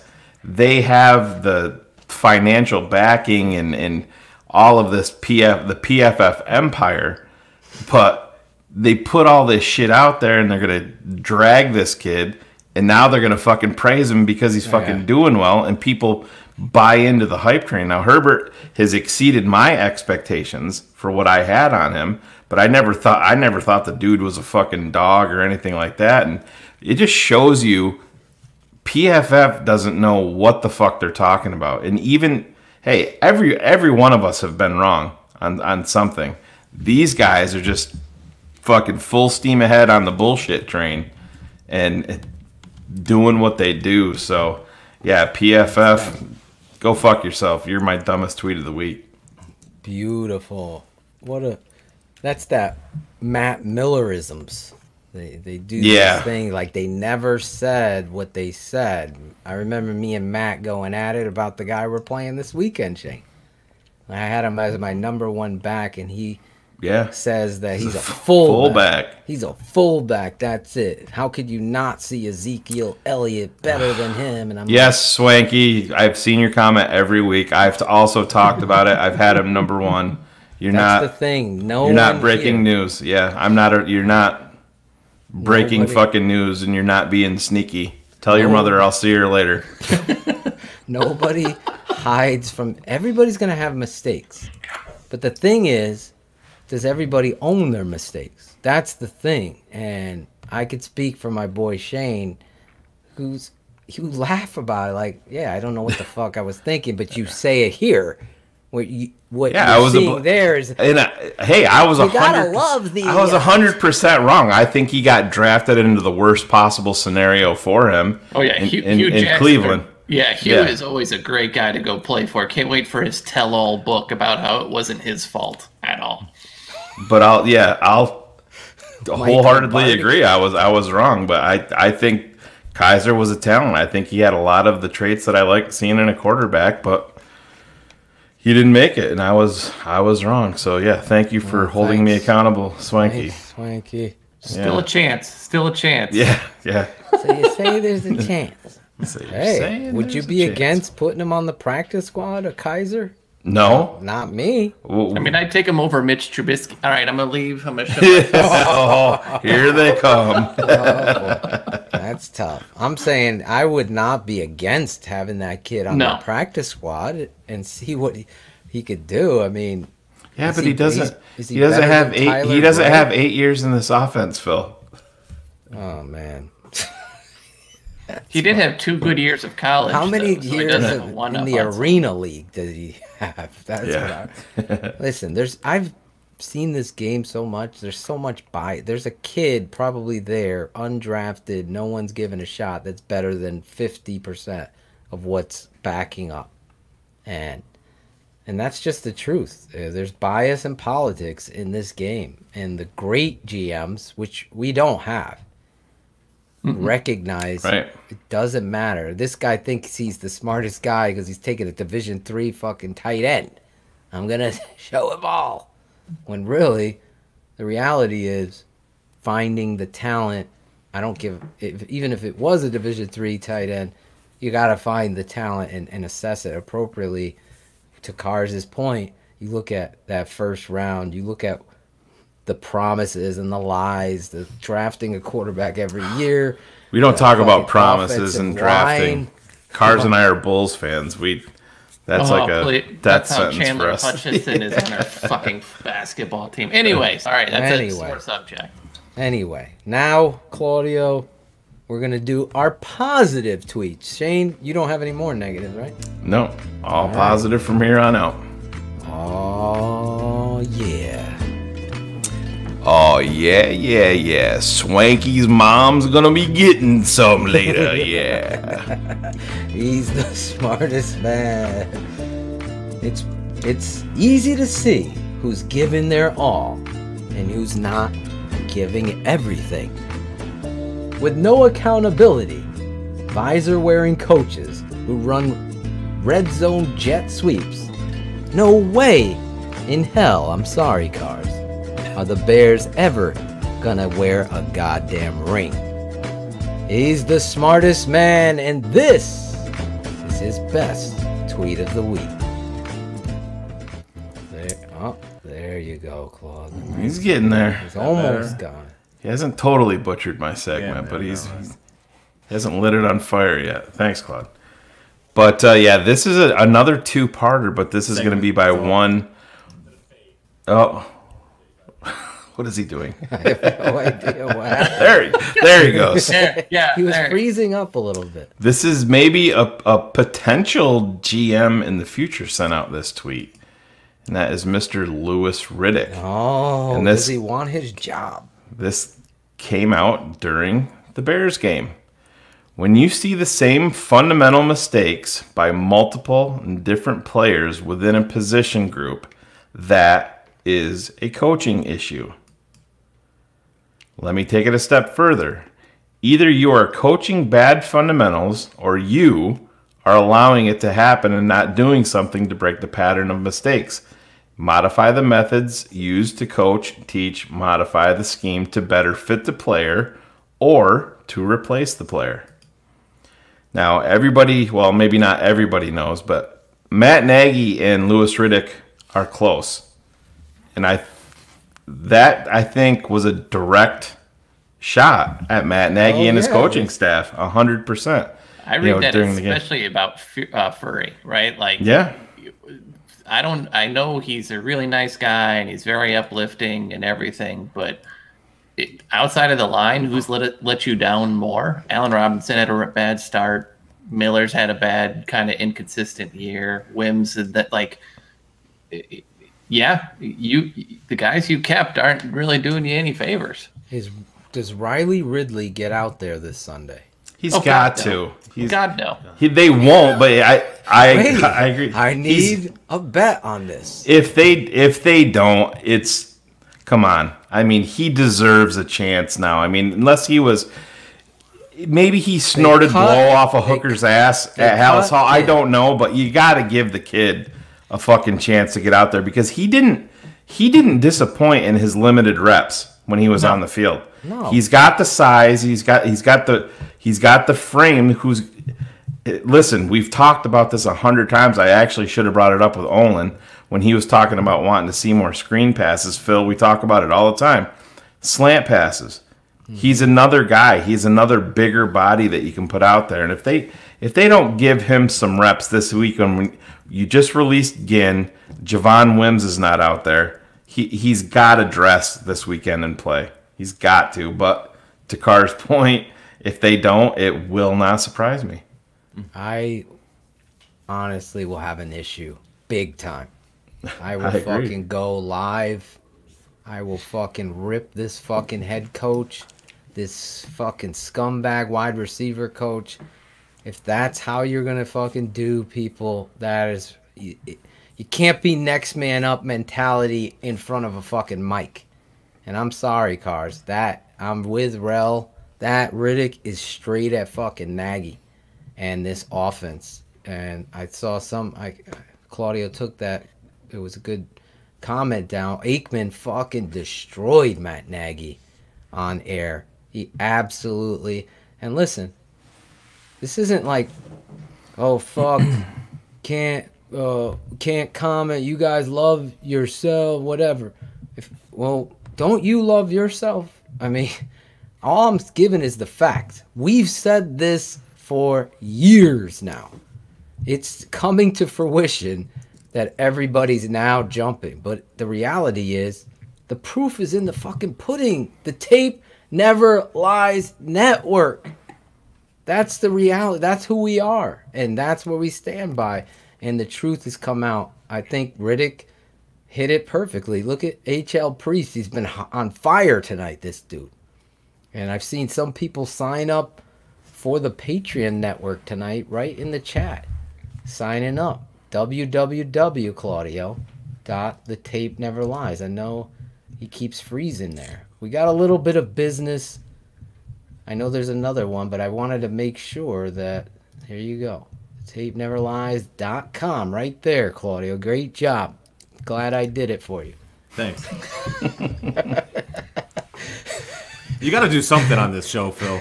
You don't do enough. Chris Gonzalez is a page. Look at him. He's wearing his shirt there. Look, it's part of his. That's actually not his number. That's his height. 4'5". Yeah. He is small, but I have respect for small people. If you're not a member of the patronage team, the crew, the charter member, like Will Hill, number 113, he knows it now. Shayne will give you your number so you fucking know it now. I'm working with this lady. I'm trying to, you know those cartoon images of us? Let me pull them up. Hold on. What the fuck is it? I'm in the wrong segment. Here we go. We'll give you Shayne's.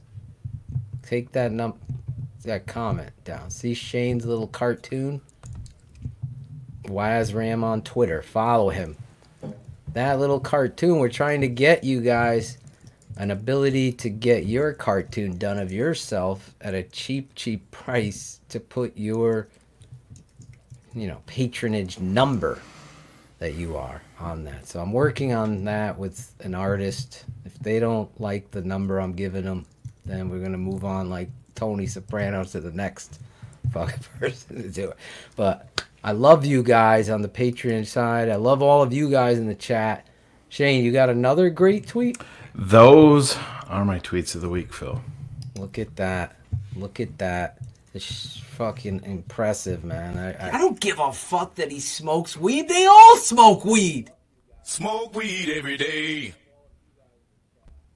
Listen, after every Bears game, Shayne and I go live. If you don't know by now and living under that rock, there was over 4,000 people watching our show this past Sunday. Hopefully you join in on Bears Hour Live after every Bears game. It's the best Chicago Bears postgame show on the planet. Bar none. It's Bears Hour Live immediately after each and every Bears game. With host Shayne, the smartest man, and draft Dr. Phil Otoshan. Every Sunday, Monday, or Thursday, immediately after Bears games. Your guys, draft Dr. Phil and Shayne Marsaw are live on Bears Hour Live. Subscribe to the show via the Tape Never Lies Network, which can be found on YouTube, Facebook Live, Twitter, and Twitch. It's the best Chicago Bears postgame show on the planet. Bears Hour Live. Oh shit! Oh shit. That's right. Every Sunday, Thursday, or Monday. Shayne hates those primetime games. He's up late, then he's up early delivering the mail because he's the mailman. And we will be live this Sunday after the Tennessee Titans game.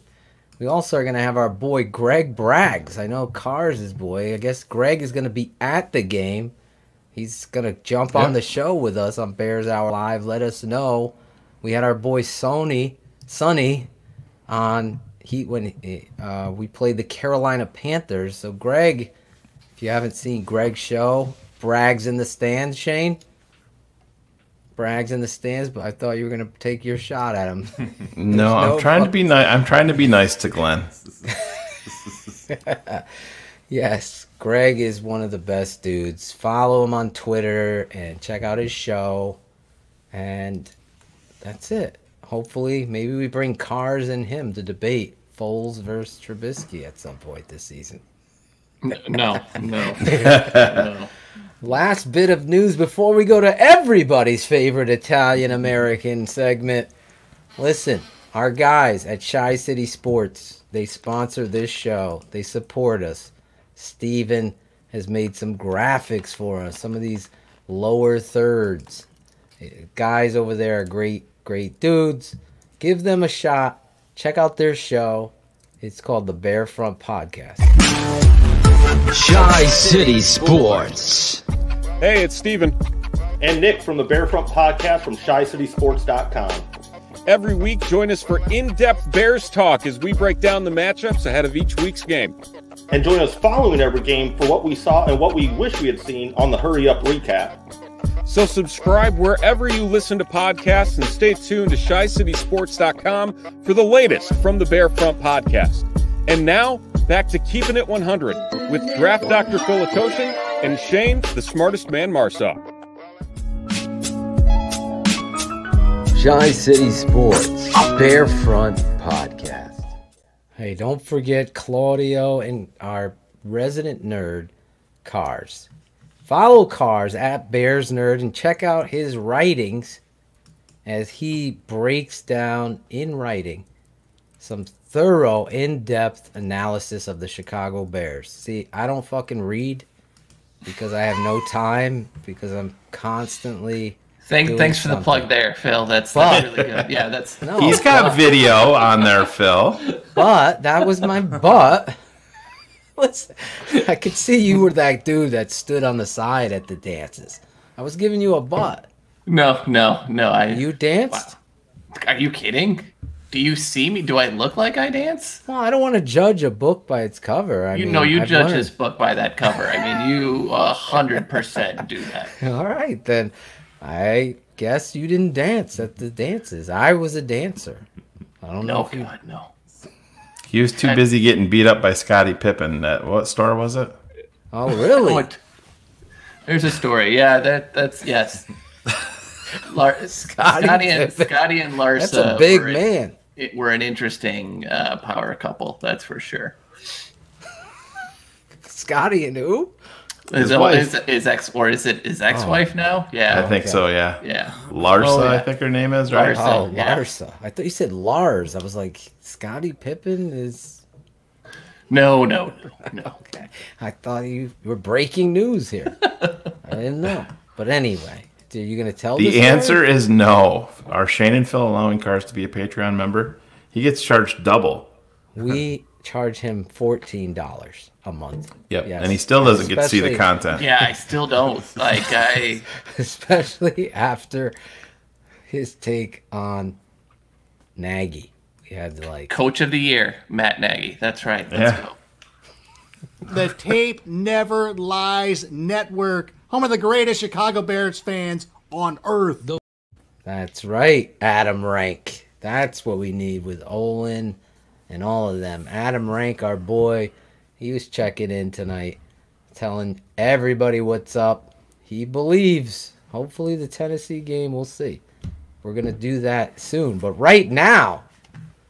Well, hold on 1 second, dude. StreamYard is giving me some issues again, so I'm not seeing the videos you're putting up. All these videos you've been putting up, I'm not seeing it. So I don't know if I'm gonna see the cut it out. So let me see it. How about you guys? Can you see this? Smoke weed every day. Smoke weed every day. You didn't see that? Oh, it literally came and all the music stopped. What came? Who came? Who came? Well, no, the 420 me, the 420 version of me. But it's not physical. Let's get walrus physical. God, the family home videos. How'd you find those? So maybe I'll leave. You guys talk about whatever, and I'll come back, and maybe it'll be better. I don't know what to tell you because I don't think I'm going to see the video. The shit's just not working right now for me. StreamYard. It's StreamYard. All right. Just reboot. Plug it in and unplug it. Try I'll just restart it. Yeah, restart everything. All right.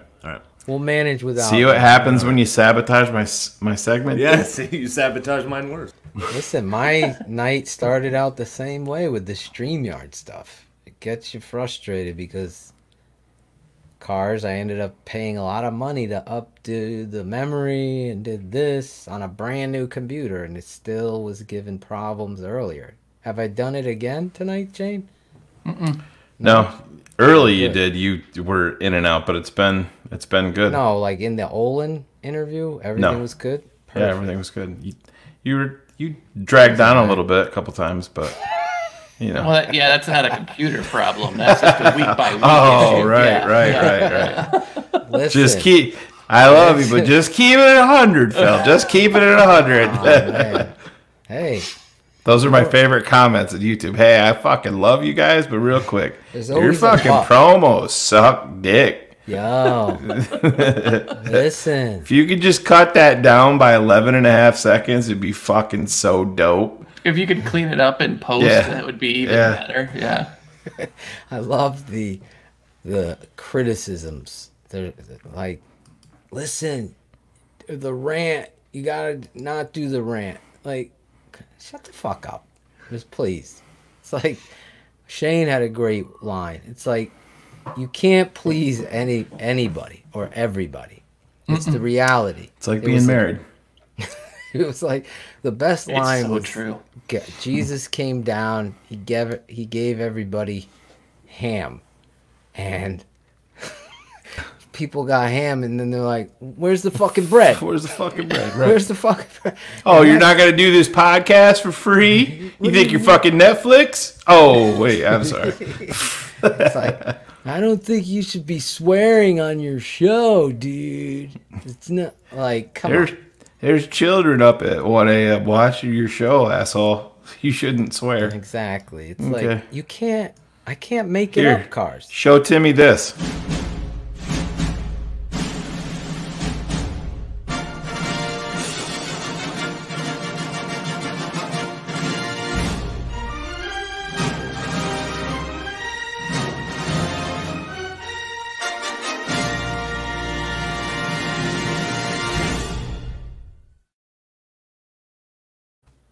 It was almost perfect timing with Claudio's return. It almost came right on the return. That's what she said. Please don't say that again. Please don't ever say that again.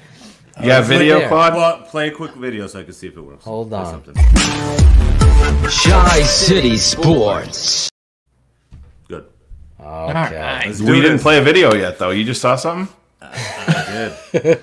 Well, that's weird. That's weird. Well, it should be fun. Boy, that LSD finally just kicked in. This will be great. So the story goes, this guy, we gave him a job. He was shocked when we called him.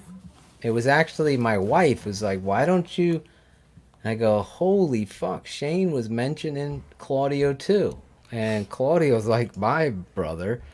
So I'm like, I didn't even think of Claudio. Claudio's like, the moderator. maybe someday I'll even meet Shayne, he says. after we ate dinner together one night for like 6 hours at the same fucking table. That was great. Oh, that's funny. So then Claudio came to life because we were thinking of doing a fantasy football show, and that's where we were going to bring Claudio in because of his years of running leagues and his expertise there, which, by the way, we're going to do a fantasy football show. We're getting that production together, so that's going to be fun. We got our cast and crew ready to go. But anyway, Claudio then comes up with an idea as he's stretching his legs on his first show. He's fucking nervous. I ain't doing it.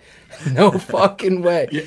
Shayne almost broke and gave it to him. Like, Phil, give him 1 week. Fuck?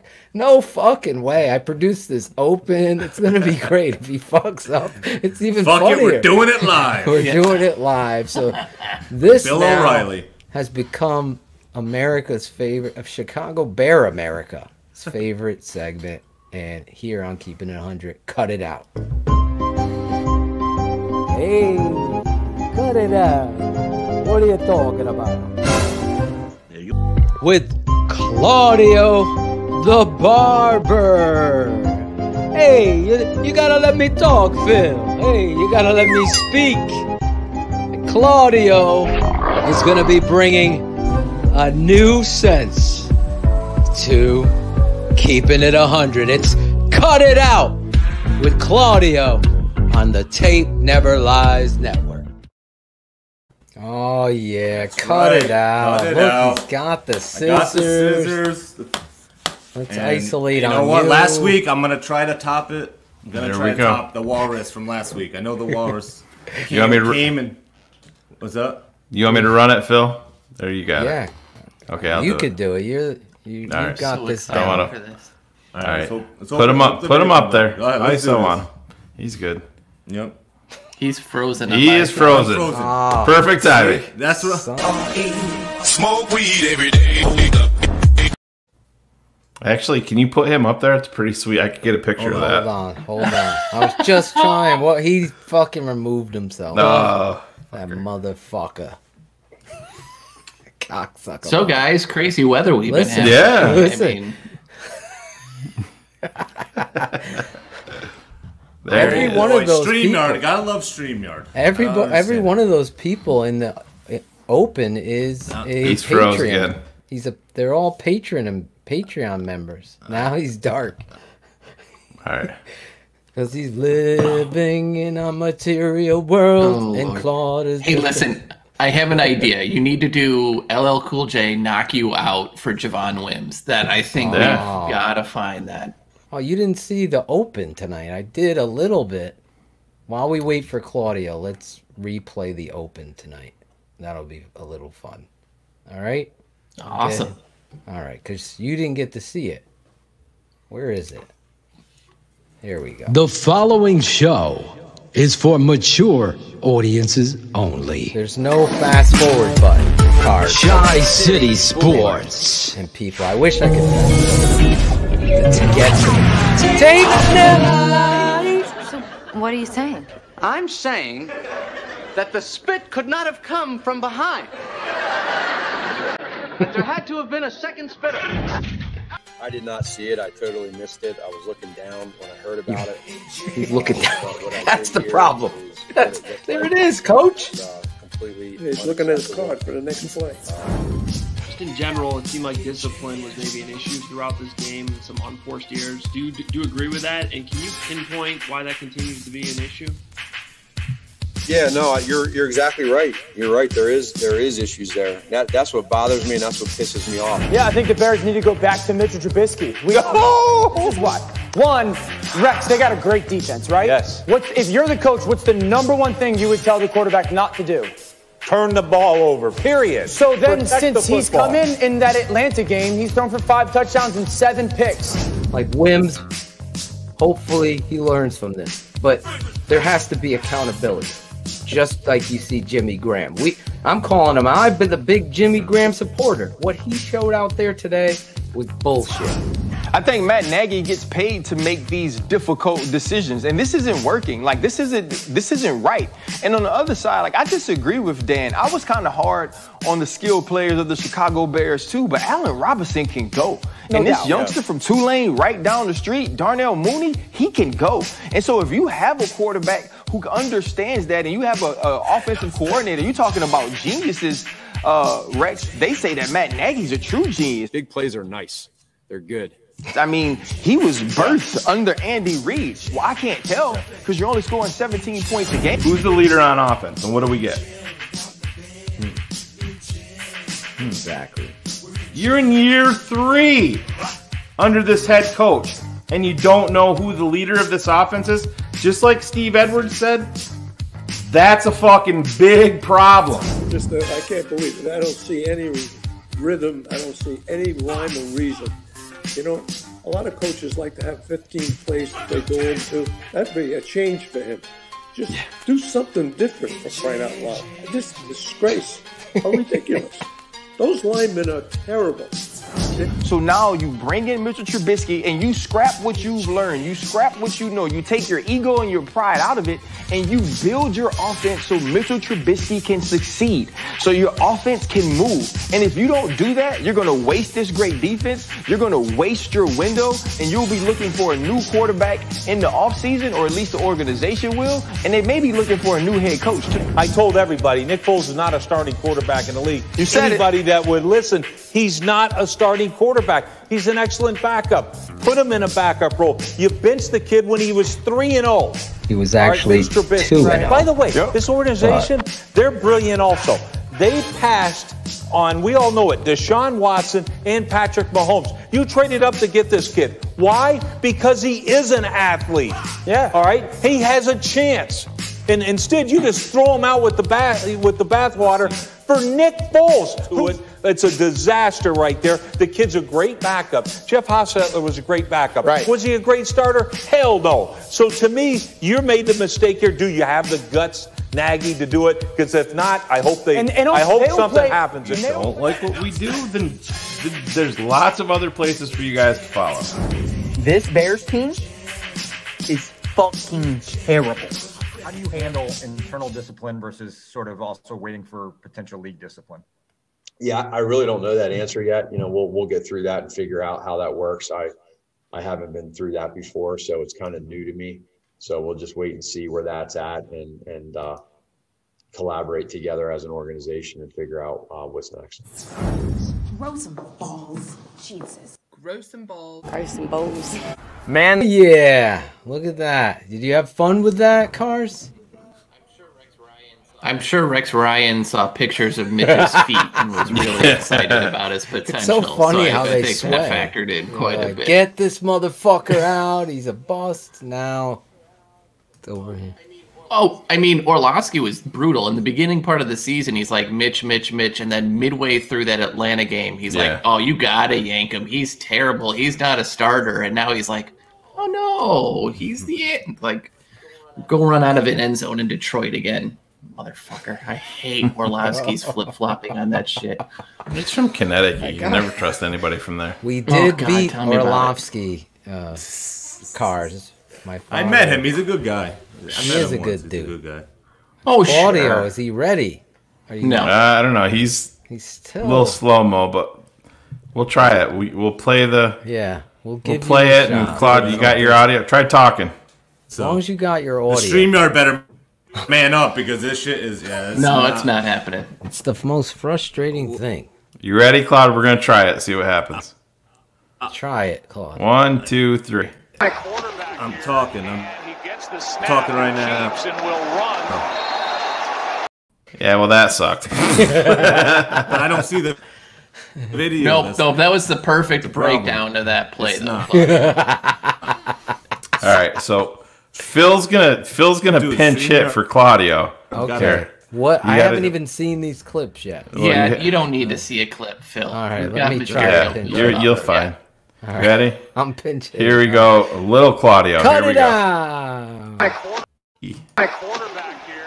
All right. Read option. Here goes Mitch. Diving down. I don't see nothing. Their backup quarterback.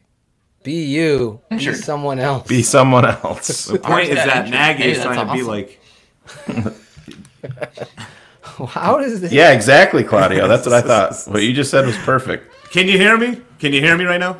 Yes. No, you can't. We can hear you. Yeah. Did you? He Yeah, reset his whole delay, thing. Big delay. Oh. I said, yeah. So this is everyone. Don't even do the last one. Don't even do the second one. I'll do it another time. Yeah. Put it on Patreon or something. All right. Yeah, we can do that. You So voice it over. Because it's gonna be Cut it good. out. It's gonna be good. That one would have been good too, but what are you So gonna what do? was the premise of that? 'Cause I The premise trying to was figure- Matt Nagy needs to be himself, not be like Sean Payton and use our backup, our quarterback as a, we don't do that. We never do that. They do that with Taysom Hill, and it works.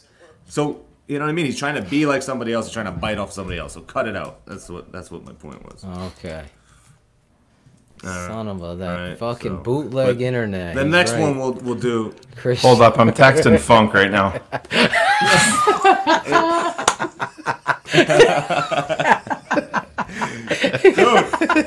Listen, you guys said it's StreamYard. You had a good run. You and I, welcome to your suspension. I'll send you the kit they Try sent the- me. Phil It'll be looked fine. like Minecraft character at the start of the show. But his audio was Take never a bad. picture, please. And I'm like, Oh, shit. Oh, man. I'm gonna leave my phone on We all camera. could have went like this. That I would've better been- get out of here. It would have been a new T-shirt by Acevedo. We better pray to the God of skinny punks. You could get him with his arms like that, and then somehow make the image all jumbled and frozen. It would be a best-selling T-shirt. I think well, to have. Oh, Claudio's- there he is. So Hey, try gonna- going into your cam mic and Yeah. put your video down to 480p and see if that less, HD will help your system run correctly. Gotcha. All right, let's see. Because we've 480p. tried all. We reset it. Retro. All right. Someone said Control Alt Delete. Try that. All right, I went down to 480p. So All right, remove play a yourself video. now. Okay. Remove yourself, then come back. Yep. It's always fun when the listeners get to watch us do Yes. tech support live. Yeah. Like, Well, is it plugged in? we're Did you- definitely gonna leave a message for StreamYard because it's someone take a picture. It's not Claudio's internet. No, it's definitely not. All right, now you're moving and talking. So I'm let's talking, try to moving, do it right on away, time. Shane. Yep. So we're gonna do So a second now one? you're Hurry up. delayed a little bit. Yeah, I'm he's delayed delayed. still.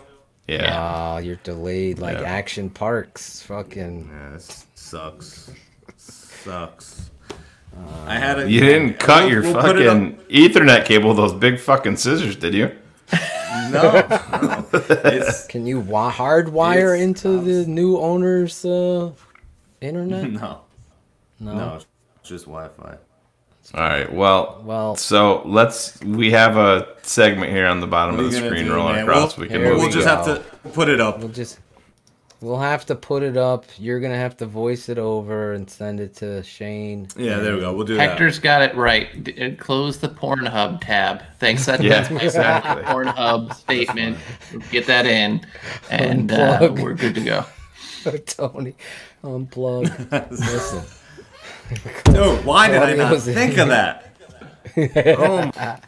All right, our next okay. segment. We're still waiting to produce the open for this, and I got a bone to pick. I send you guys a message. You guys live for the rant. I'm asking you to do a rant. Send it to me immediately after the Bears games. Just send a DM. I'll put it up and get it ready for the open. We only got that one kid who sent me a DM there. So I know our guy, my man Funk Jones. I don't know if he's Yeah. in the chat tonight. I know he's going to be ready this week. I told him right after the game, send me your rant, your emotional moment. Somebody step the fuck up. Do it. If you're a patron, do it. If you're not, give me some passion. Everyone talks about it in DMs. I want to come on with you guys. I got hype. Just send me a video of that. I got to scout you. I got to see your tape. See if it lies, Cars. I think we got to do it American Idol style, right? Yeah. Four judges. Yeah. We Listen, need to, we need to weed out some of these. I don't give a fuck that he smokes weed. They all smoke weed. Smoke weed every day.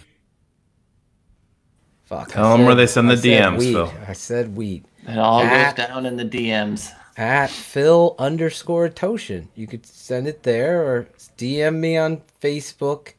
If you send me a message and you're not following, I'm going to answer you. I promise. I get a lot of... Yeah, you can DMs. send them to me too, and I'll make sure that Phil gets them. Yeah, you could send it to Shane. At Wazram on Twitter, if you're on Twitter. Phil, send a DM to where? I don't have any social media. Well, check your mailbox tomorrow, Retro. We'll do it by smoke signal. It'll be fine. Yeah.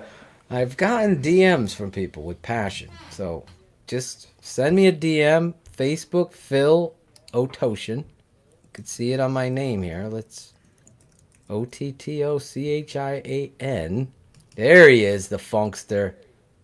There he is. He's going to be ready. If you want to see passion, this dude brings it. I need Cherie brought some passion. Will Hill is the guy. Cut it out. Did Cars just give her a new nickname? Oh shit, Cherie. Oh shit, Cherie. Yeah, oh shit, Cherie. We forgot the predictions. Oh shit, Cherie. We forgot. It is this. Cherie's segment, and we're still is. producing it. I need to get a song open. We're gonna do it though. I'm gonna get to it, Cherie, this week, next week. I'm taking a break tomorrow from anything that has to do with cutting or doing anything. Oh my god, I know One I am day. too. Yeah, One day. There's not going to be any surprise show tomorrow. I promise you. Yeah, I'm taking one day off, clear my head. Friday, I'm back. I probably will end up picking up my phone and making a song, but I'm giving myself. I love you, Funkster Jones, Steven Nageshi. He is on Patreon. He's dying to be on the show, right? Got to bring that funk. You're going to be dying a little bit longer because you ain't coming on tonight, bro. not tonight, but hit us BHL. Hit us up on BHL, Steven. He's coming on BHL.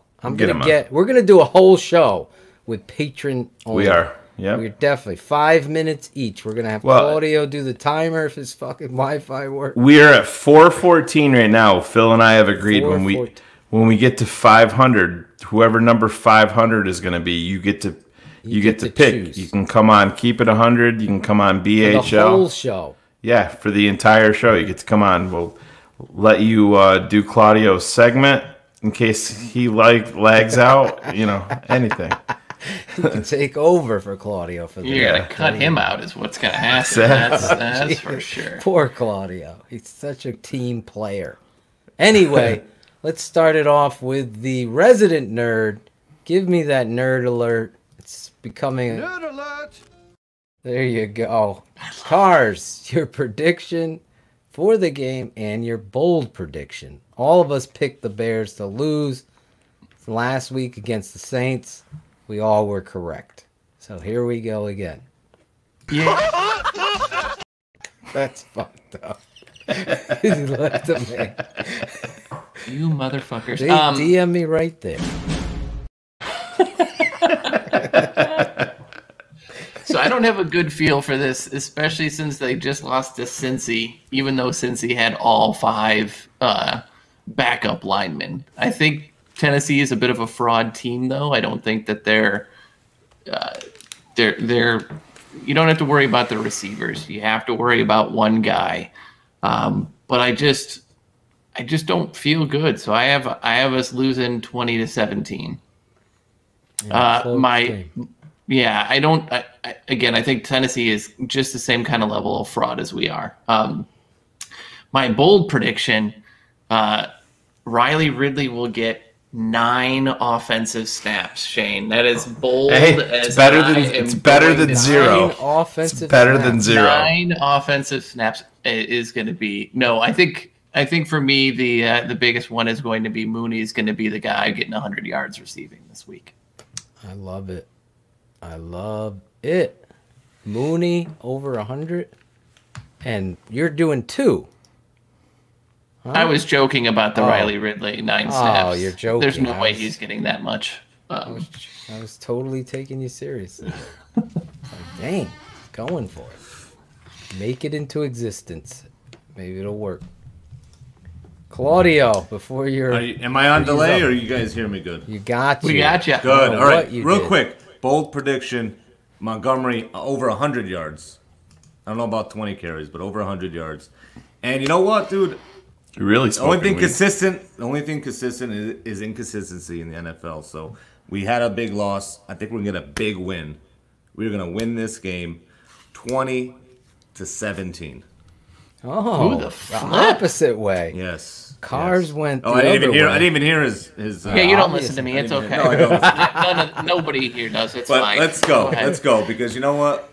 We could have won that game, like I said in the open, and we can win it. Obviously, Derrick Henry is the issue. We have to stop him at all costs.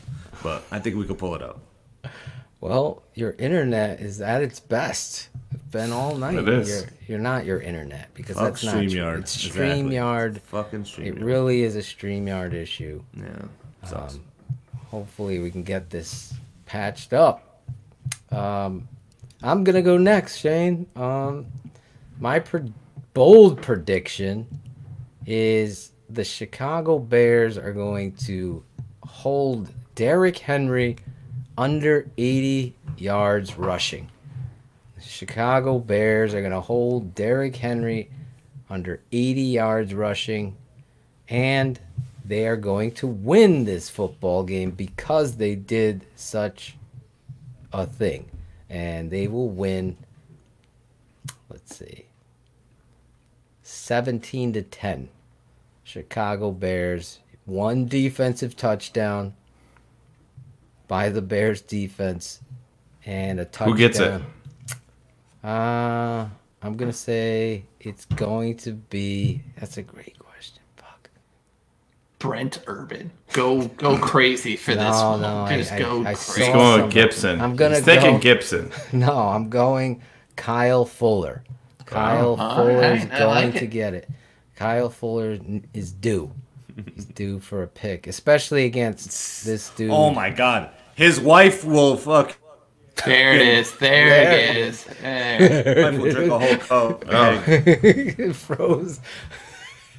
Yeah, it sounded like a god. It's such a good point to make too. You know, it was almost going to be like it was a pretty good one, and then it just light from the heavens was just going to open up and shine down upon this moment. Oh yeah. my Lord. Bring the. It's 100 crew hot takes. You gotta have that, Claudio. Shane Marsaw. So I am picking a score of 26-15. Tennessee Titans are going to win. And my bold prediction is Cairo Santos kicks 5 field goals. So wait, I'm doing math. That's 15 points. That is the correct math. I was just... I'll handle that part of the show, Phil. That Syracuse education coming out, Phil. I can count. I was doing the math. There you go. Claudio's back. Let's try it for the 50th time. Yeah, we tried. It might be the Rex. Take the Rex Grossman jersey down. That might help. That might give you something. I'm already rearranging his whole background for him. I think my background's good. Somebody was asking me about my neon. Someone asked me about the neon. I think the flag that I bought you just needs to replace that banner next to the Gerlacher. That one, that up there. Get that out of there. Put the flag like this one. Are you talking about this one right here? Yeah, that. Get that out of there. That's old school, bro. That's vintage. Yeah, it's vintage on the ground too. That's Neil Anderson days right there. Neil Anderson days. Do you remember what college Hector, you went to? You got to throw up Hector's comment because right now Hector wins the evening. Hector has a comment. That's the win of the evening. Phil's math is Hector. Nice. Terrible at geography and math. Everything else I could do. That's the win right there.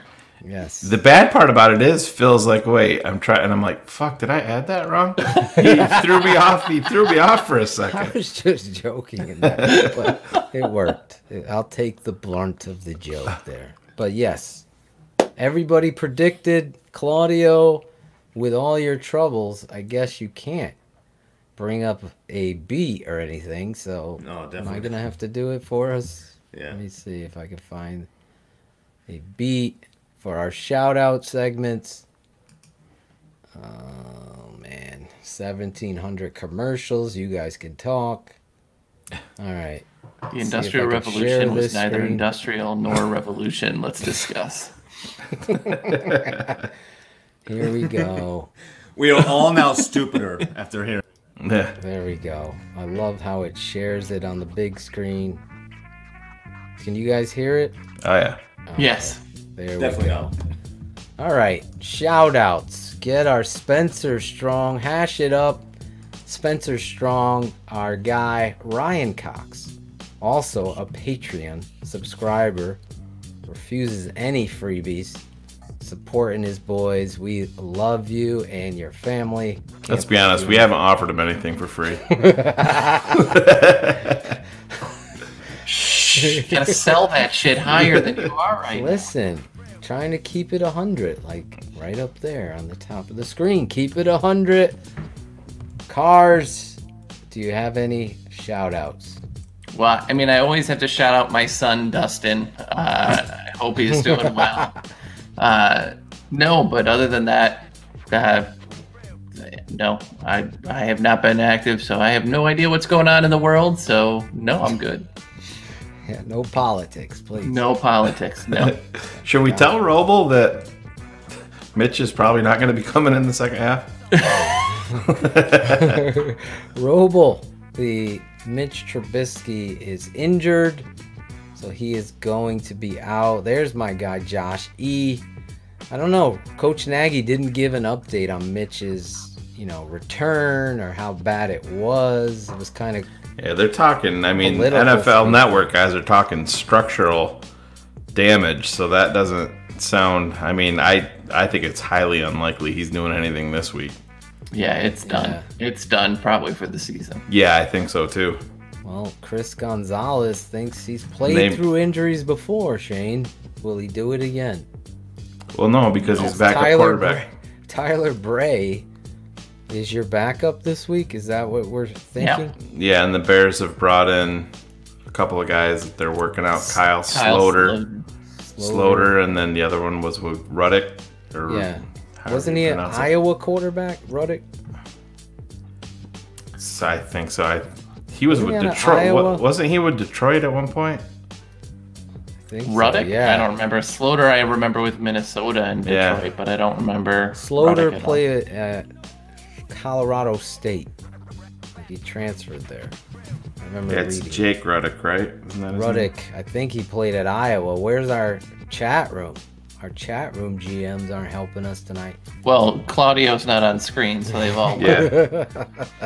He was Iowa and Michigan. Iowa and Michigan. That's right. Oh, boy. I would be excited about Jim Harbaugh as our coach, but that's next week's show. He'd fit in perfect because he doesn't like to bring in quarterbacks. Yeah, he can't figure out the quarterback position in Michigan either. Oh my god, I haven't had. Yeah, the Miami Dolphins did draft. The Bears were interested in him in the draft late rounds, and Miami took him in the 6th round. Ruddick. Detroit did. Yeah. Ruddick, yeah, that's amazing. It's like DiNucci and the Cowboys, right? Thank God they took him. Jesus. Jesus. They're pulling him already. Who's that? The Cowboys. The Cowboys are pulling that kid already, right? Yeah. Yep. Well, that's what it's like being a Cowboys fan.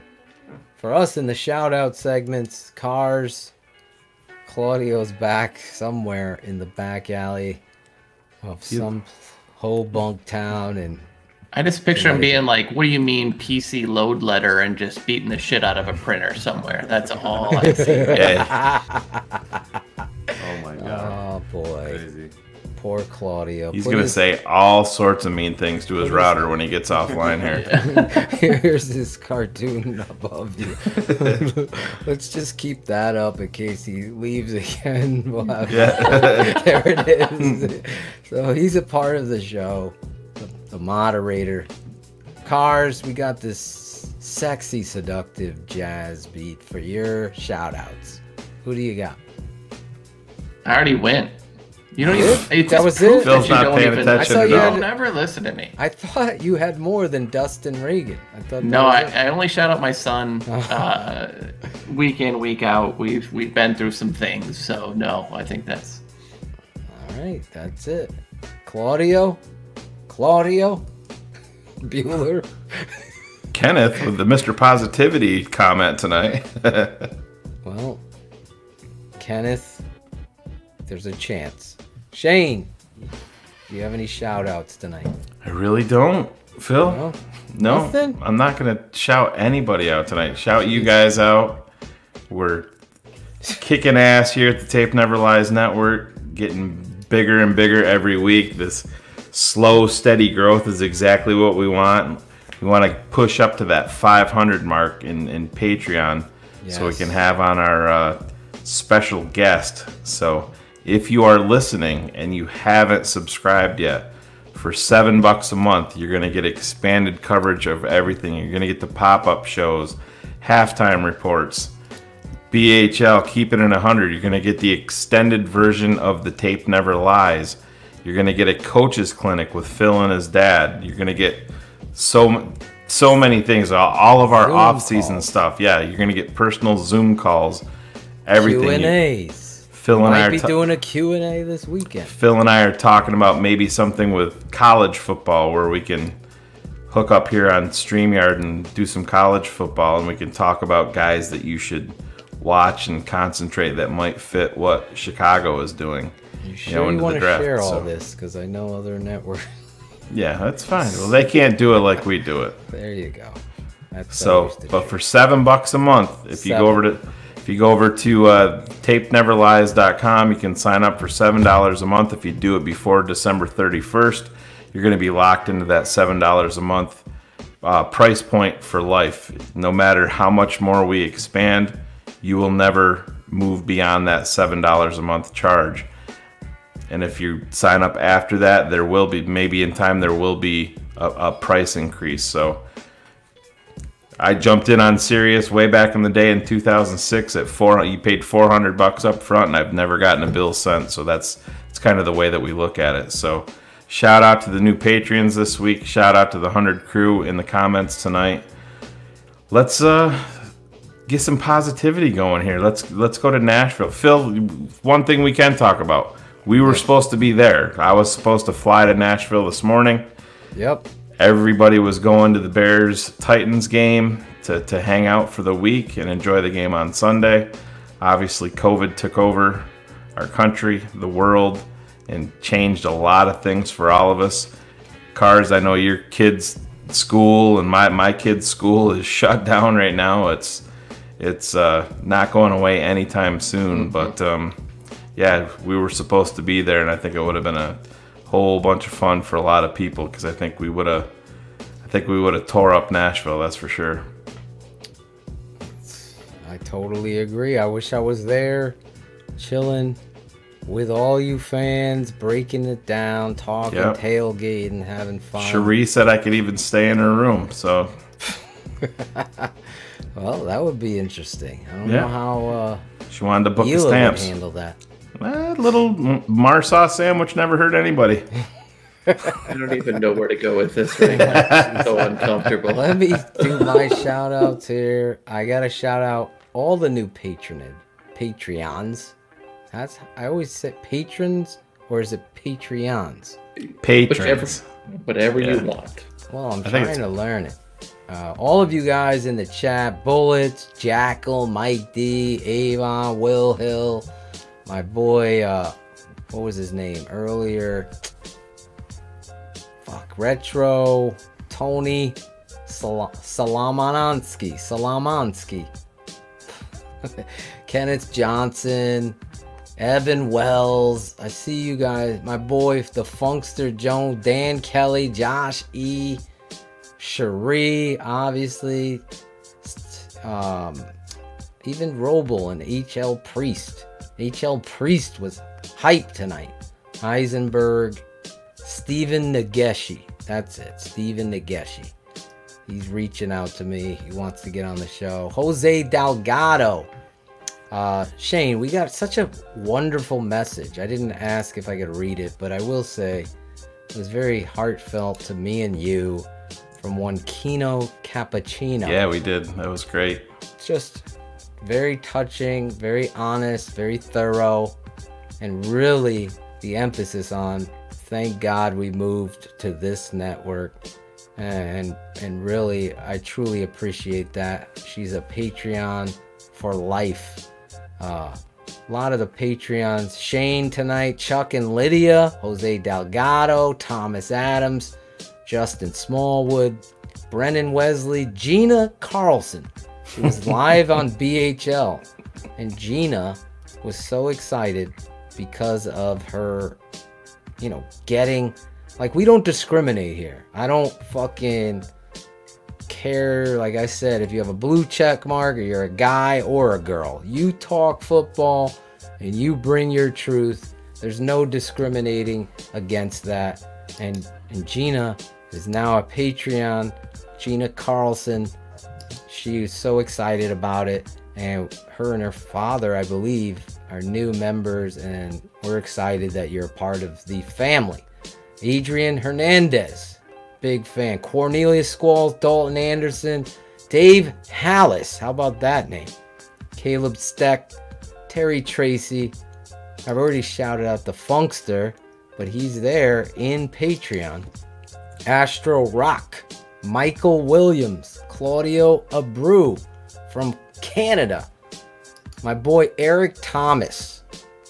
He is a new Patreon. Jay Davis, David Arai, Pat McShay, Mike Pepler, Danny Anye, Bob Ventura, Alex Thaler, Anthony Serrano, Robbie Perez, Matthew Clark, Phil F, K Wilson.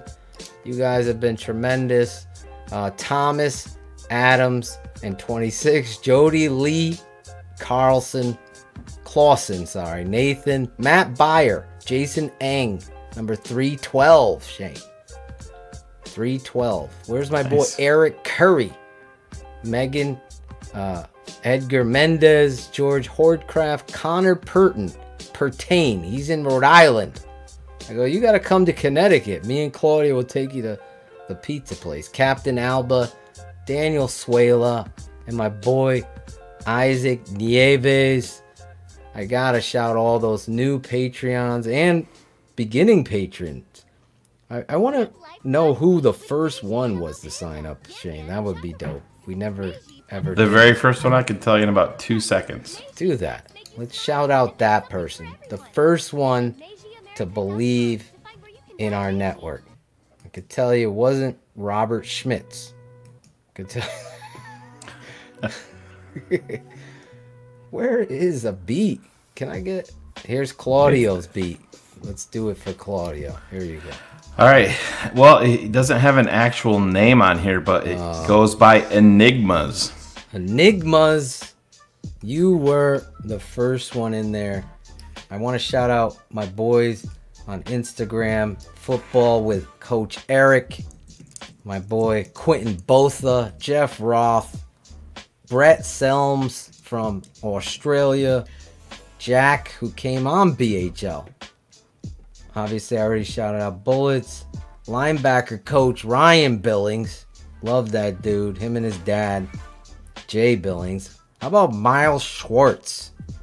And Zach Bradley, one of the first. Laughing Ace, Kaz 34545. How about my boy M? I can't even read that name. Last one. Where are you? Shit. There you are. Nola Survivor. This guy's always shouting us out on Instagram, on the gram. AJ Smith, I see you in the chat. The Factor One. You guys have been tremendous to us. What a night. And I would be remiss if I didn't shout out the legend tonight that came on with us, Olin Kreutz. How awesome was he? Giving us his time, an hour of his time, and really breaking it down. So you guys have been tremendous tonight. We're gonna be live at halftime of Patreon only. We go live. We discuss what happened in the first half, and then I rant a talk to the fucking team. If you haven't seen that, you should get in there because I get fired up. If you like the rants, you're gonna like that. And then obviously after the game, BHL, we're gonna try to do something special this weekend and play around with this thing. Hope maybe we go a little Q&A for Patreon. So get over there, subscribe. 43 minutes of analysis there on The Tape Never Lies. The Tape Never Lies did come out today. Get over there and check it out. As I'm stalling to find the ender here. Jesus. I need my glasses, Cars. Jesus Christ. Here, borrow mine. There it is. I found the ender. Anybody have a last words? Claudio, you okay? I don't know. Can you hear me? We can hear you, but we can't see me. Got shout outs, Claude? I'll just. Well, I did have a few shout. One go shout ahead. out. No, go ahead. Go a couple, Funk. All right, listen. I had a few guys in the chat that I wanted to. I love this game. I really do. What is that? That was fucking bugged What out. is that? I didn't even listen. Just talk while fucking freaking me out. It looks like the joy is happy. What are you?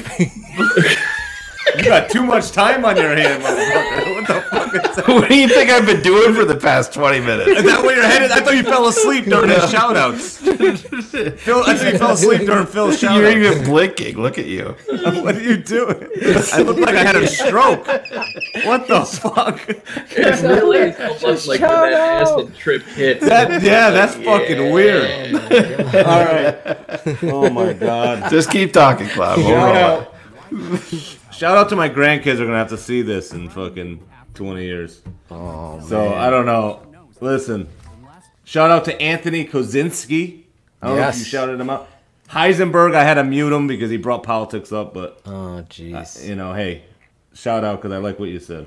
Craig McQueen, Bears Truth 9, and Kofi Ohamang.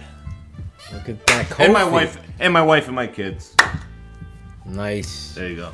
What a show. Hopefully you hear it if you're on the podcast version, or you can listen to it real quick on the business side, Shayne. You can find it at all. Keepin' It 100 can be found on all podcast streaming apps: iTunes, Spotify, iHeartRadio, Stitcher, Overcast, Castbox, Deezer, and finally, officially on Google Music and Podcasts. It's Keepin' It 100 with Phil and Shayne. There you go. We've officially done it all. Gotta love you guys. We'll see you back next week.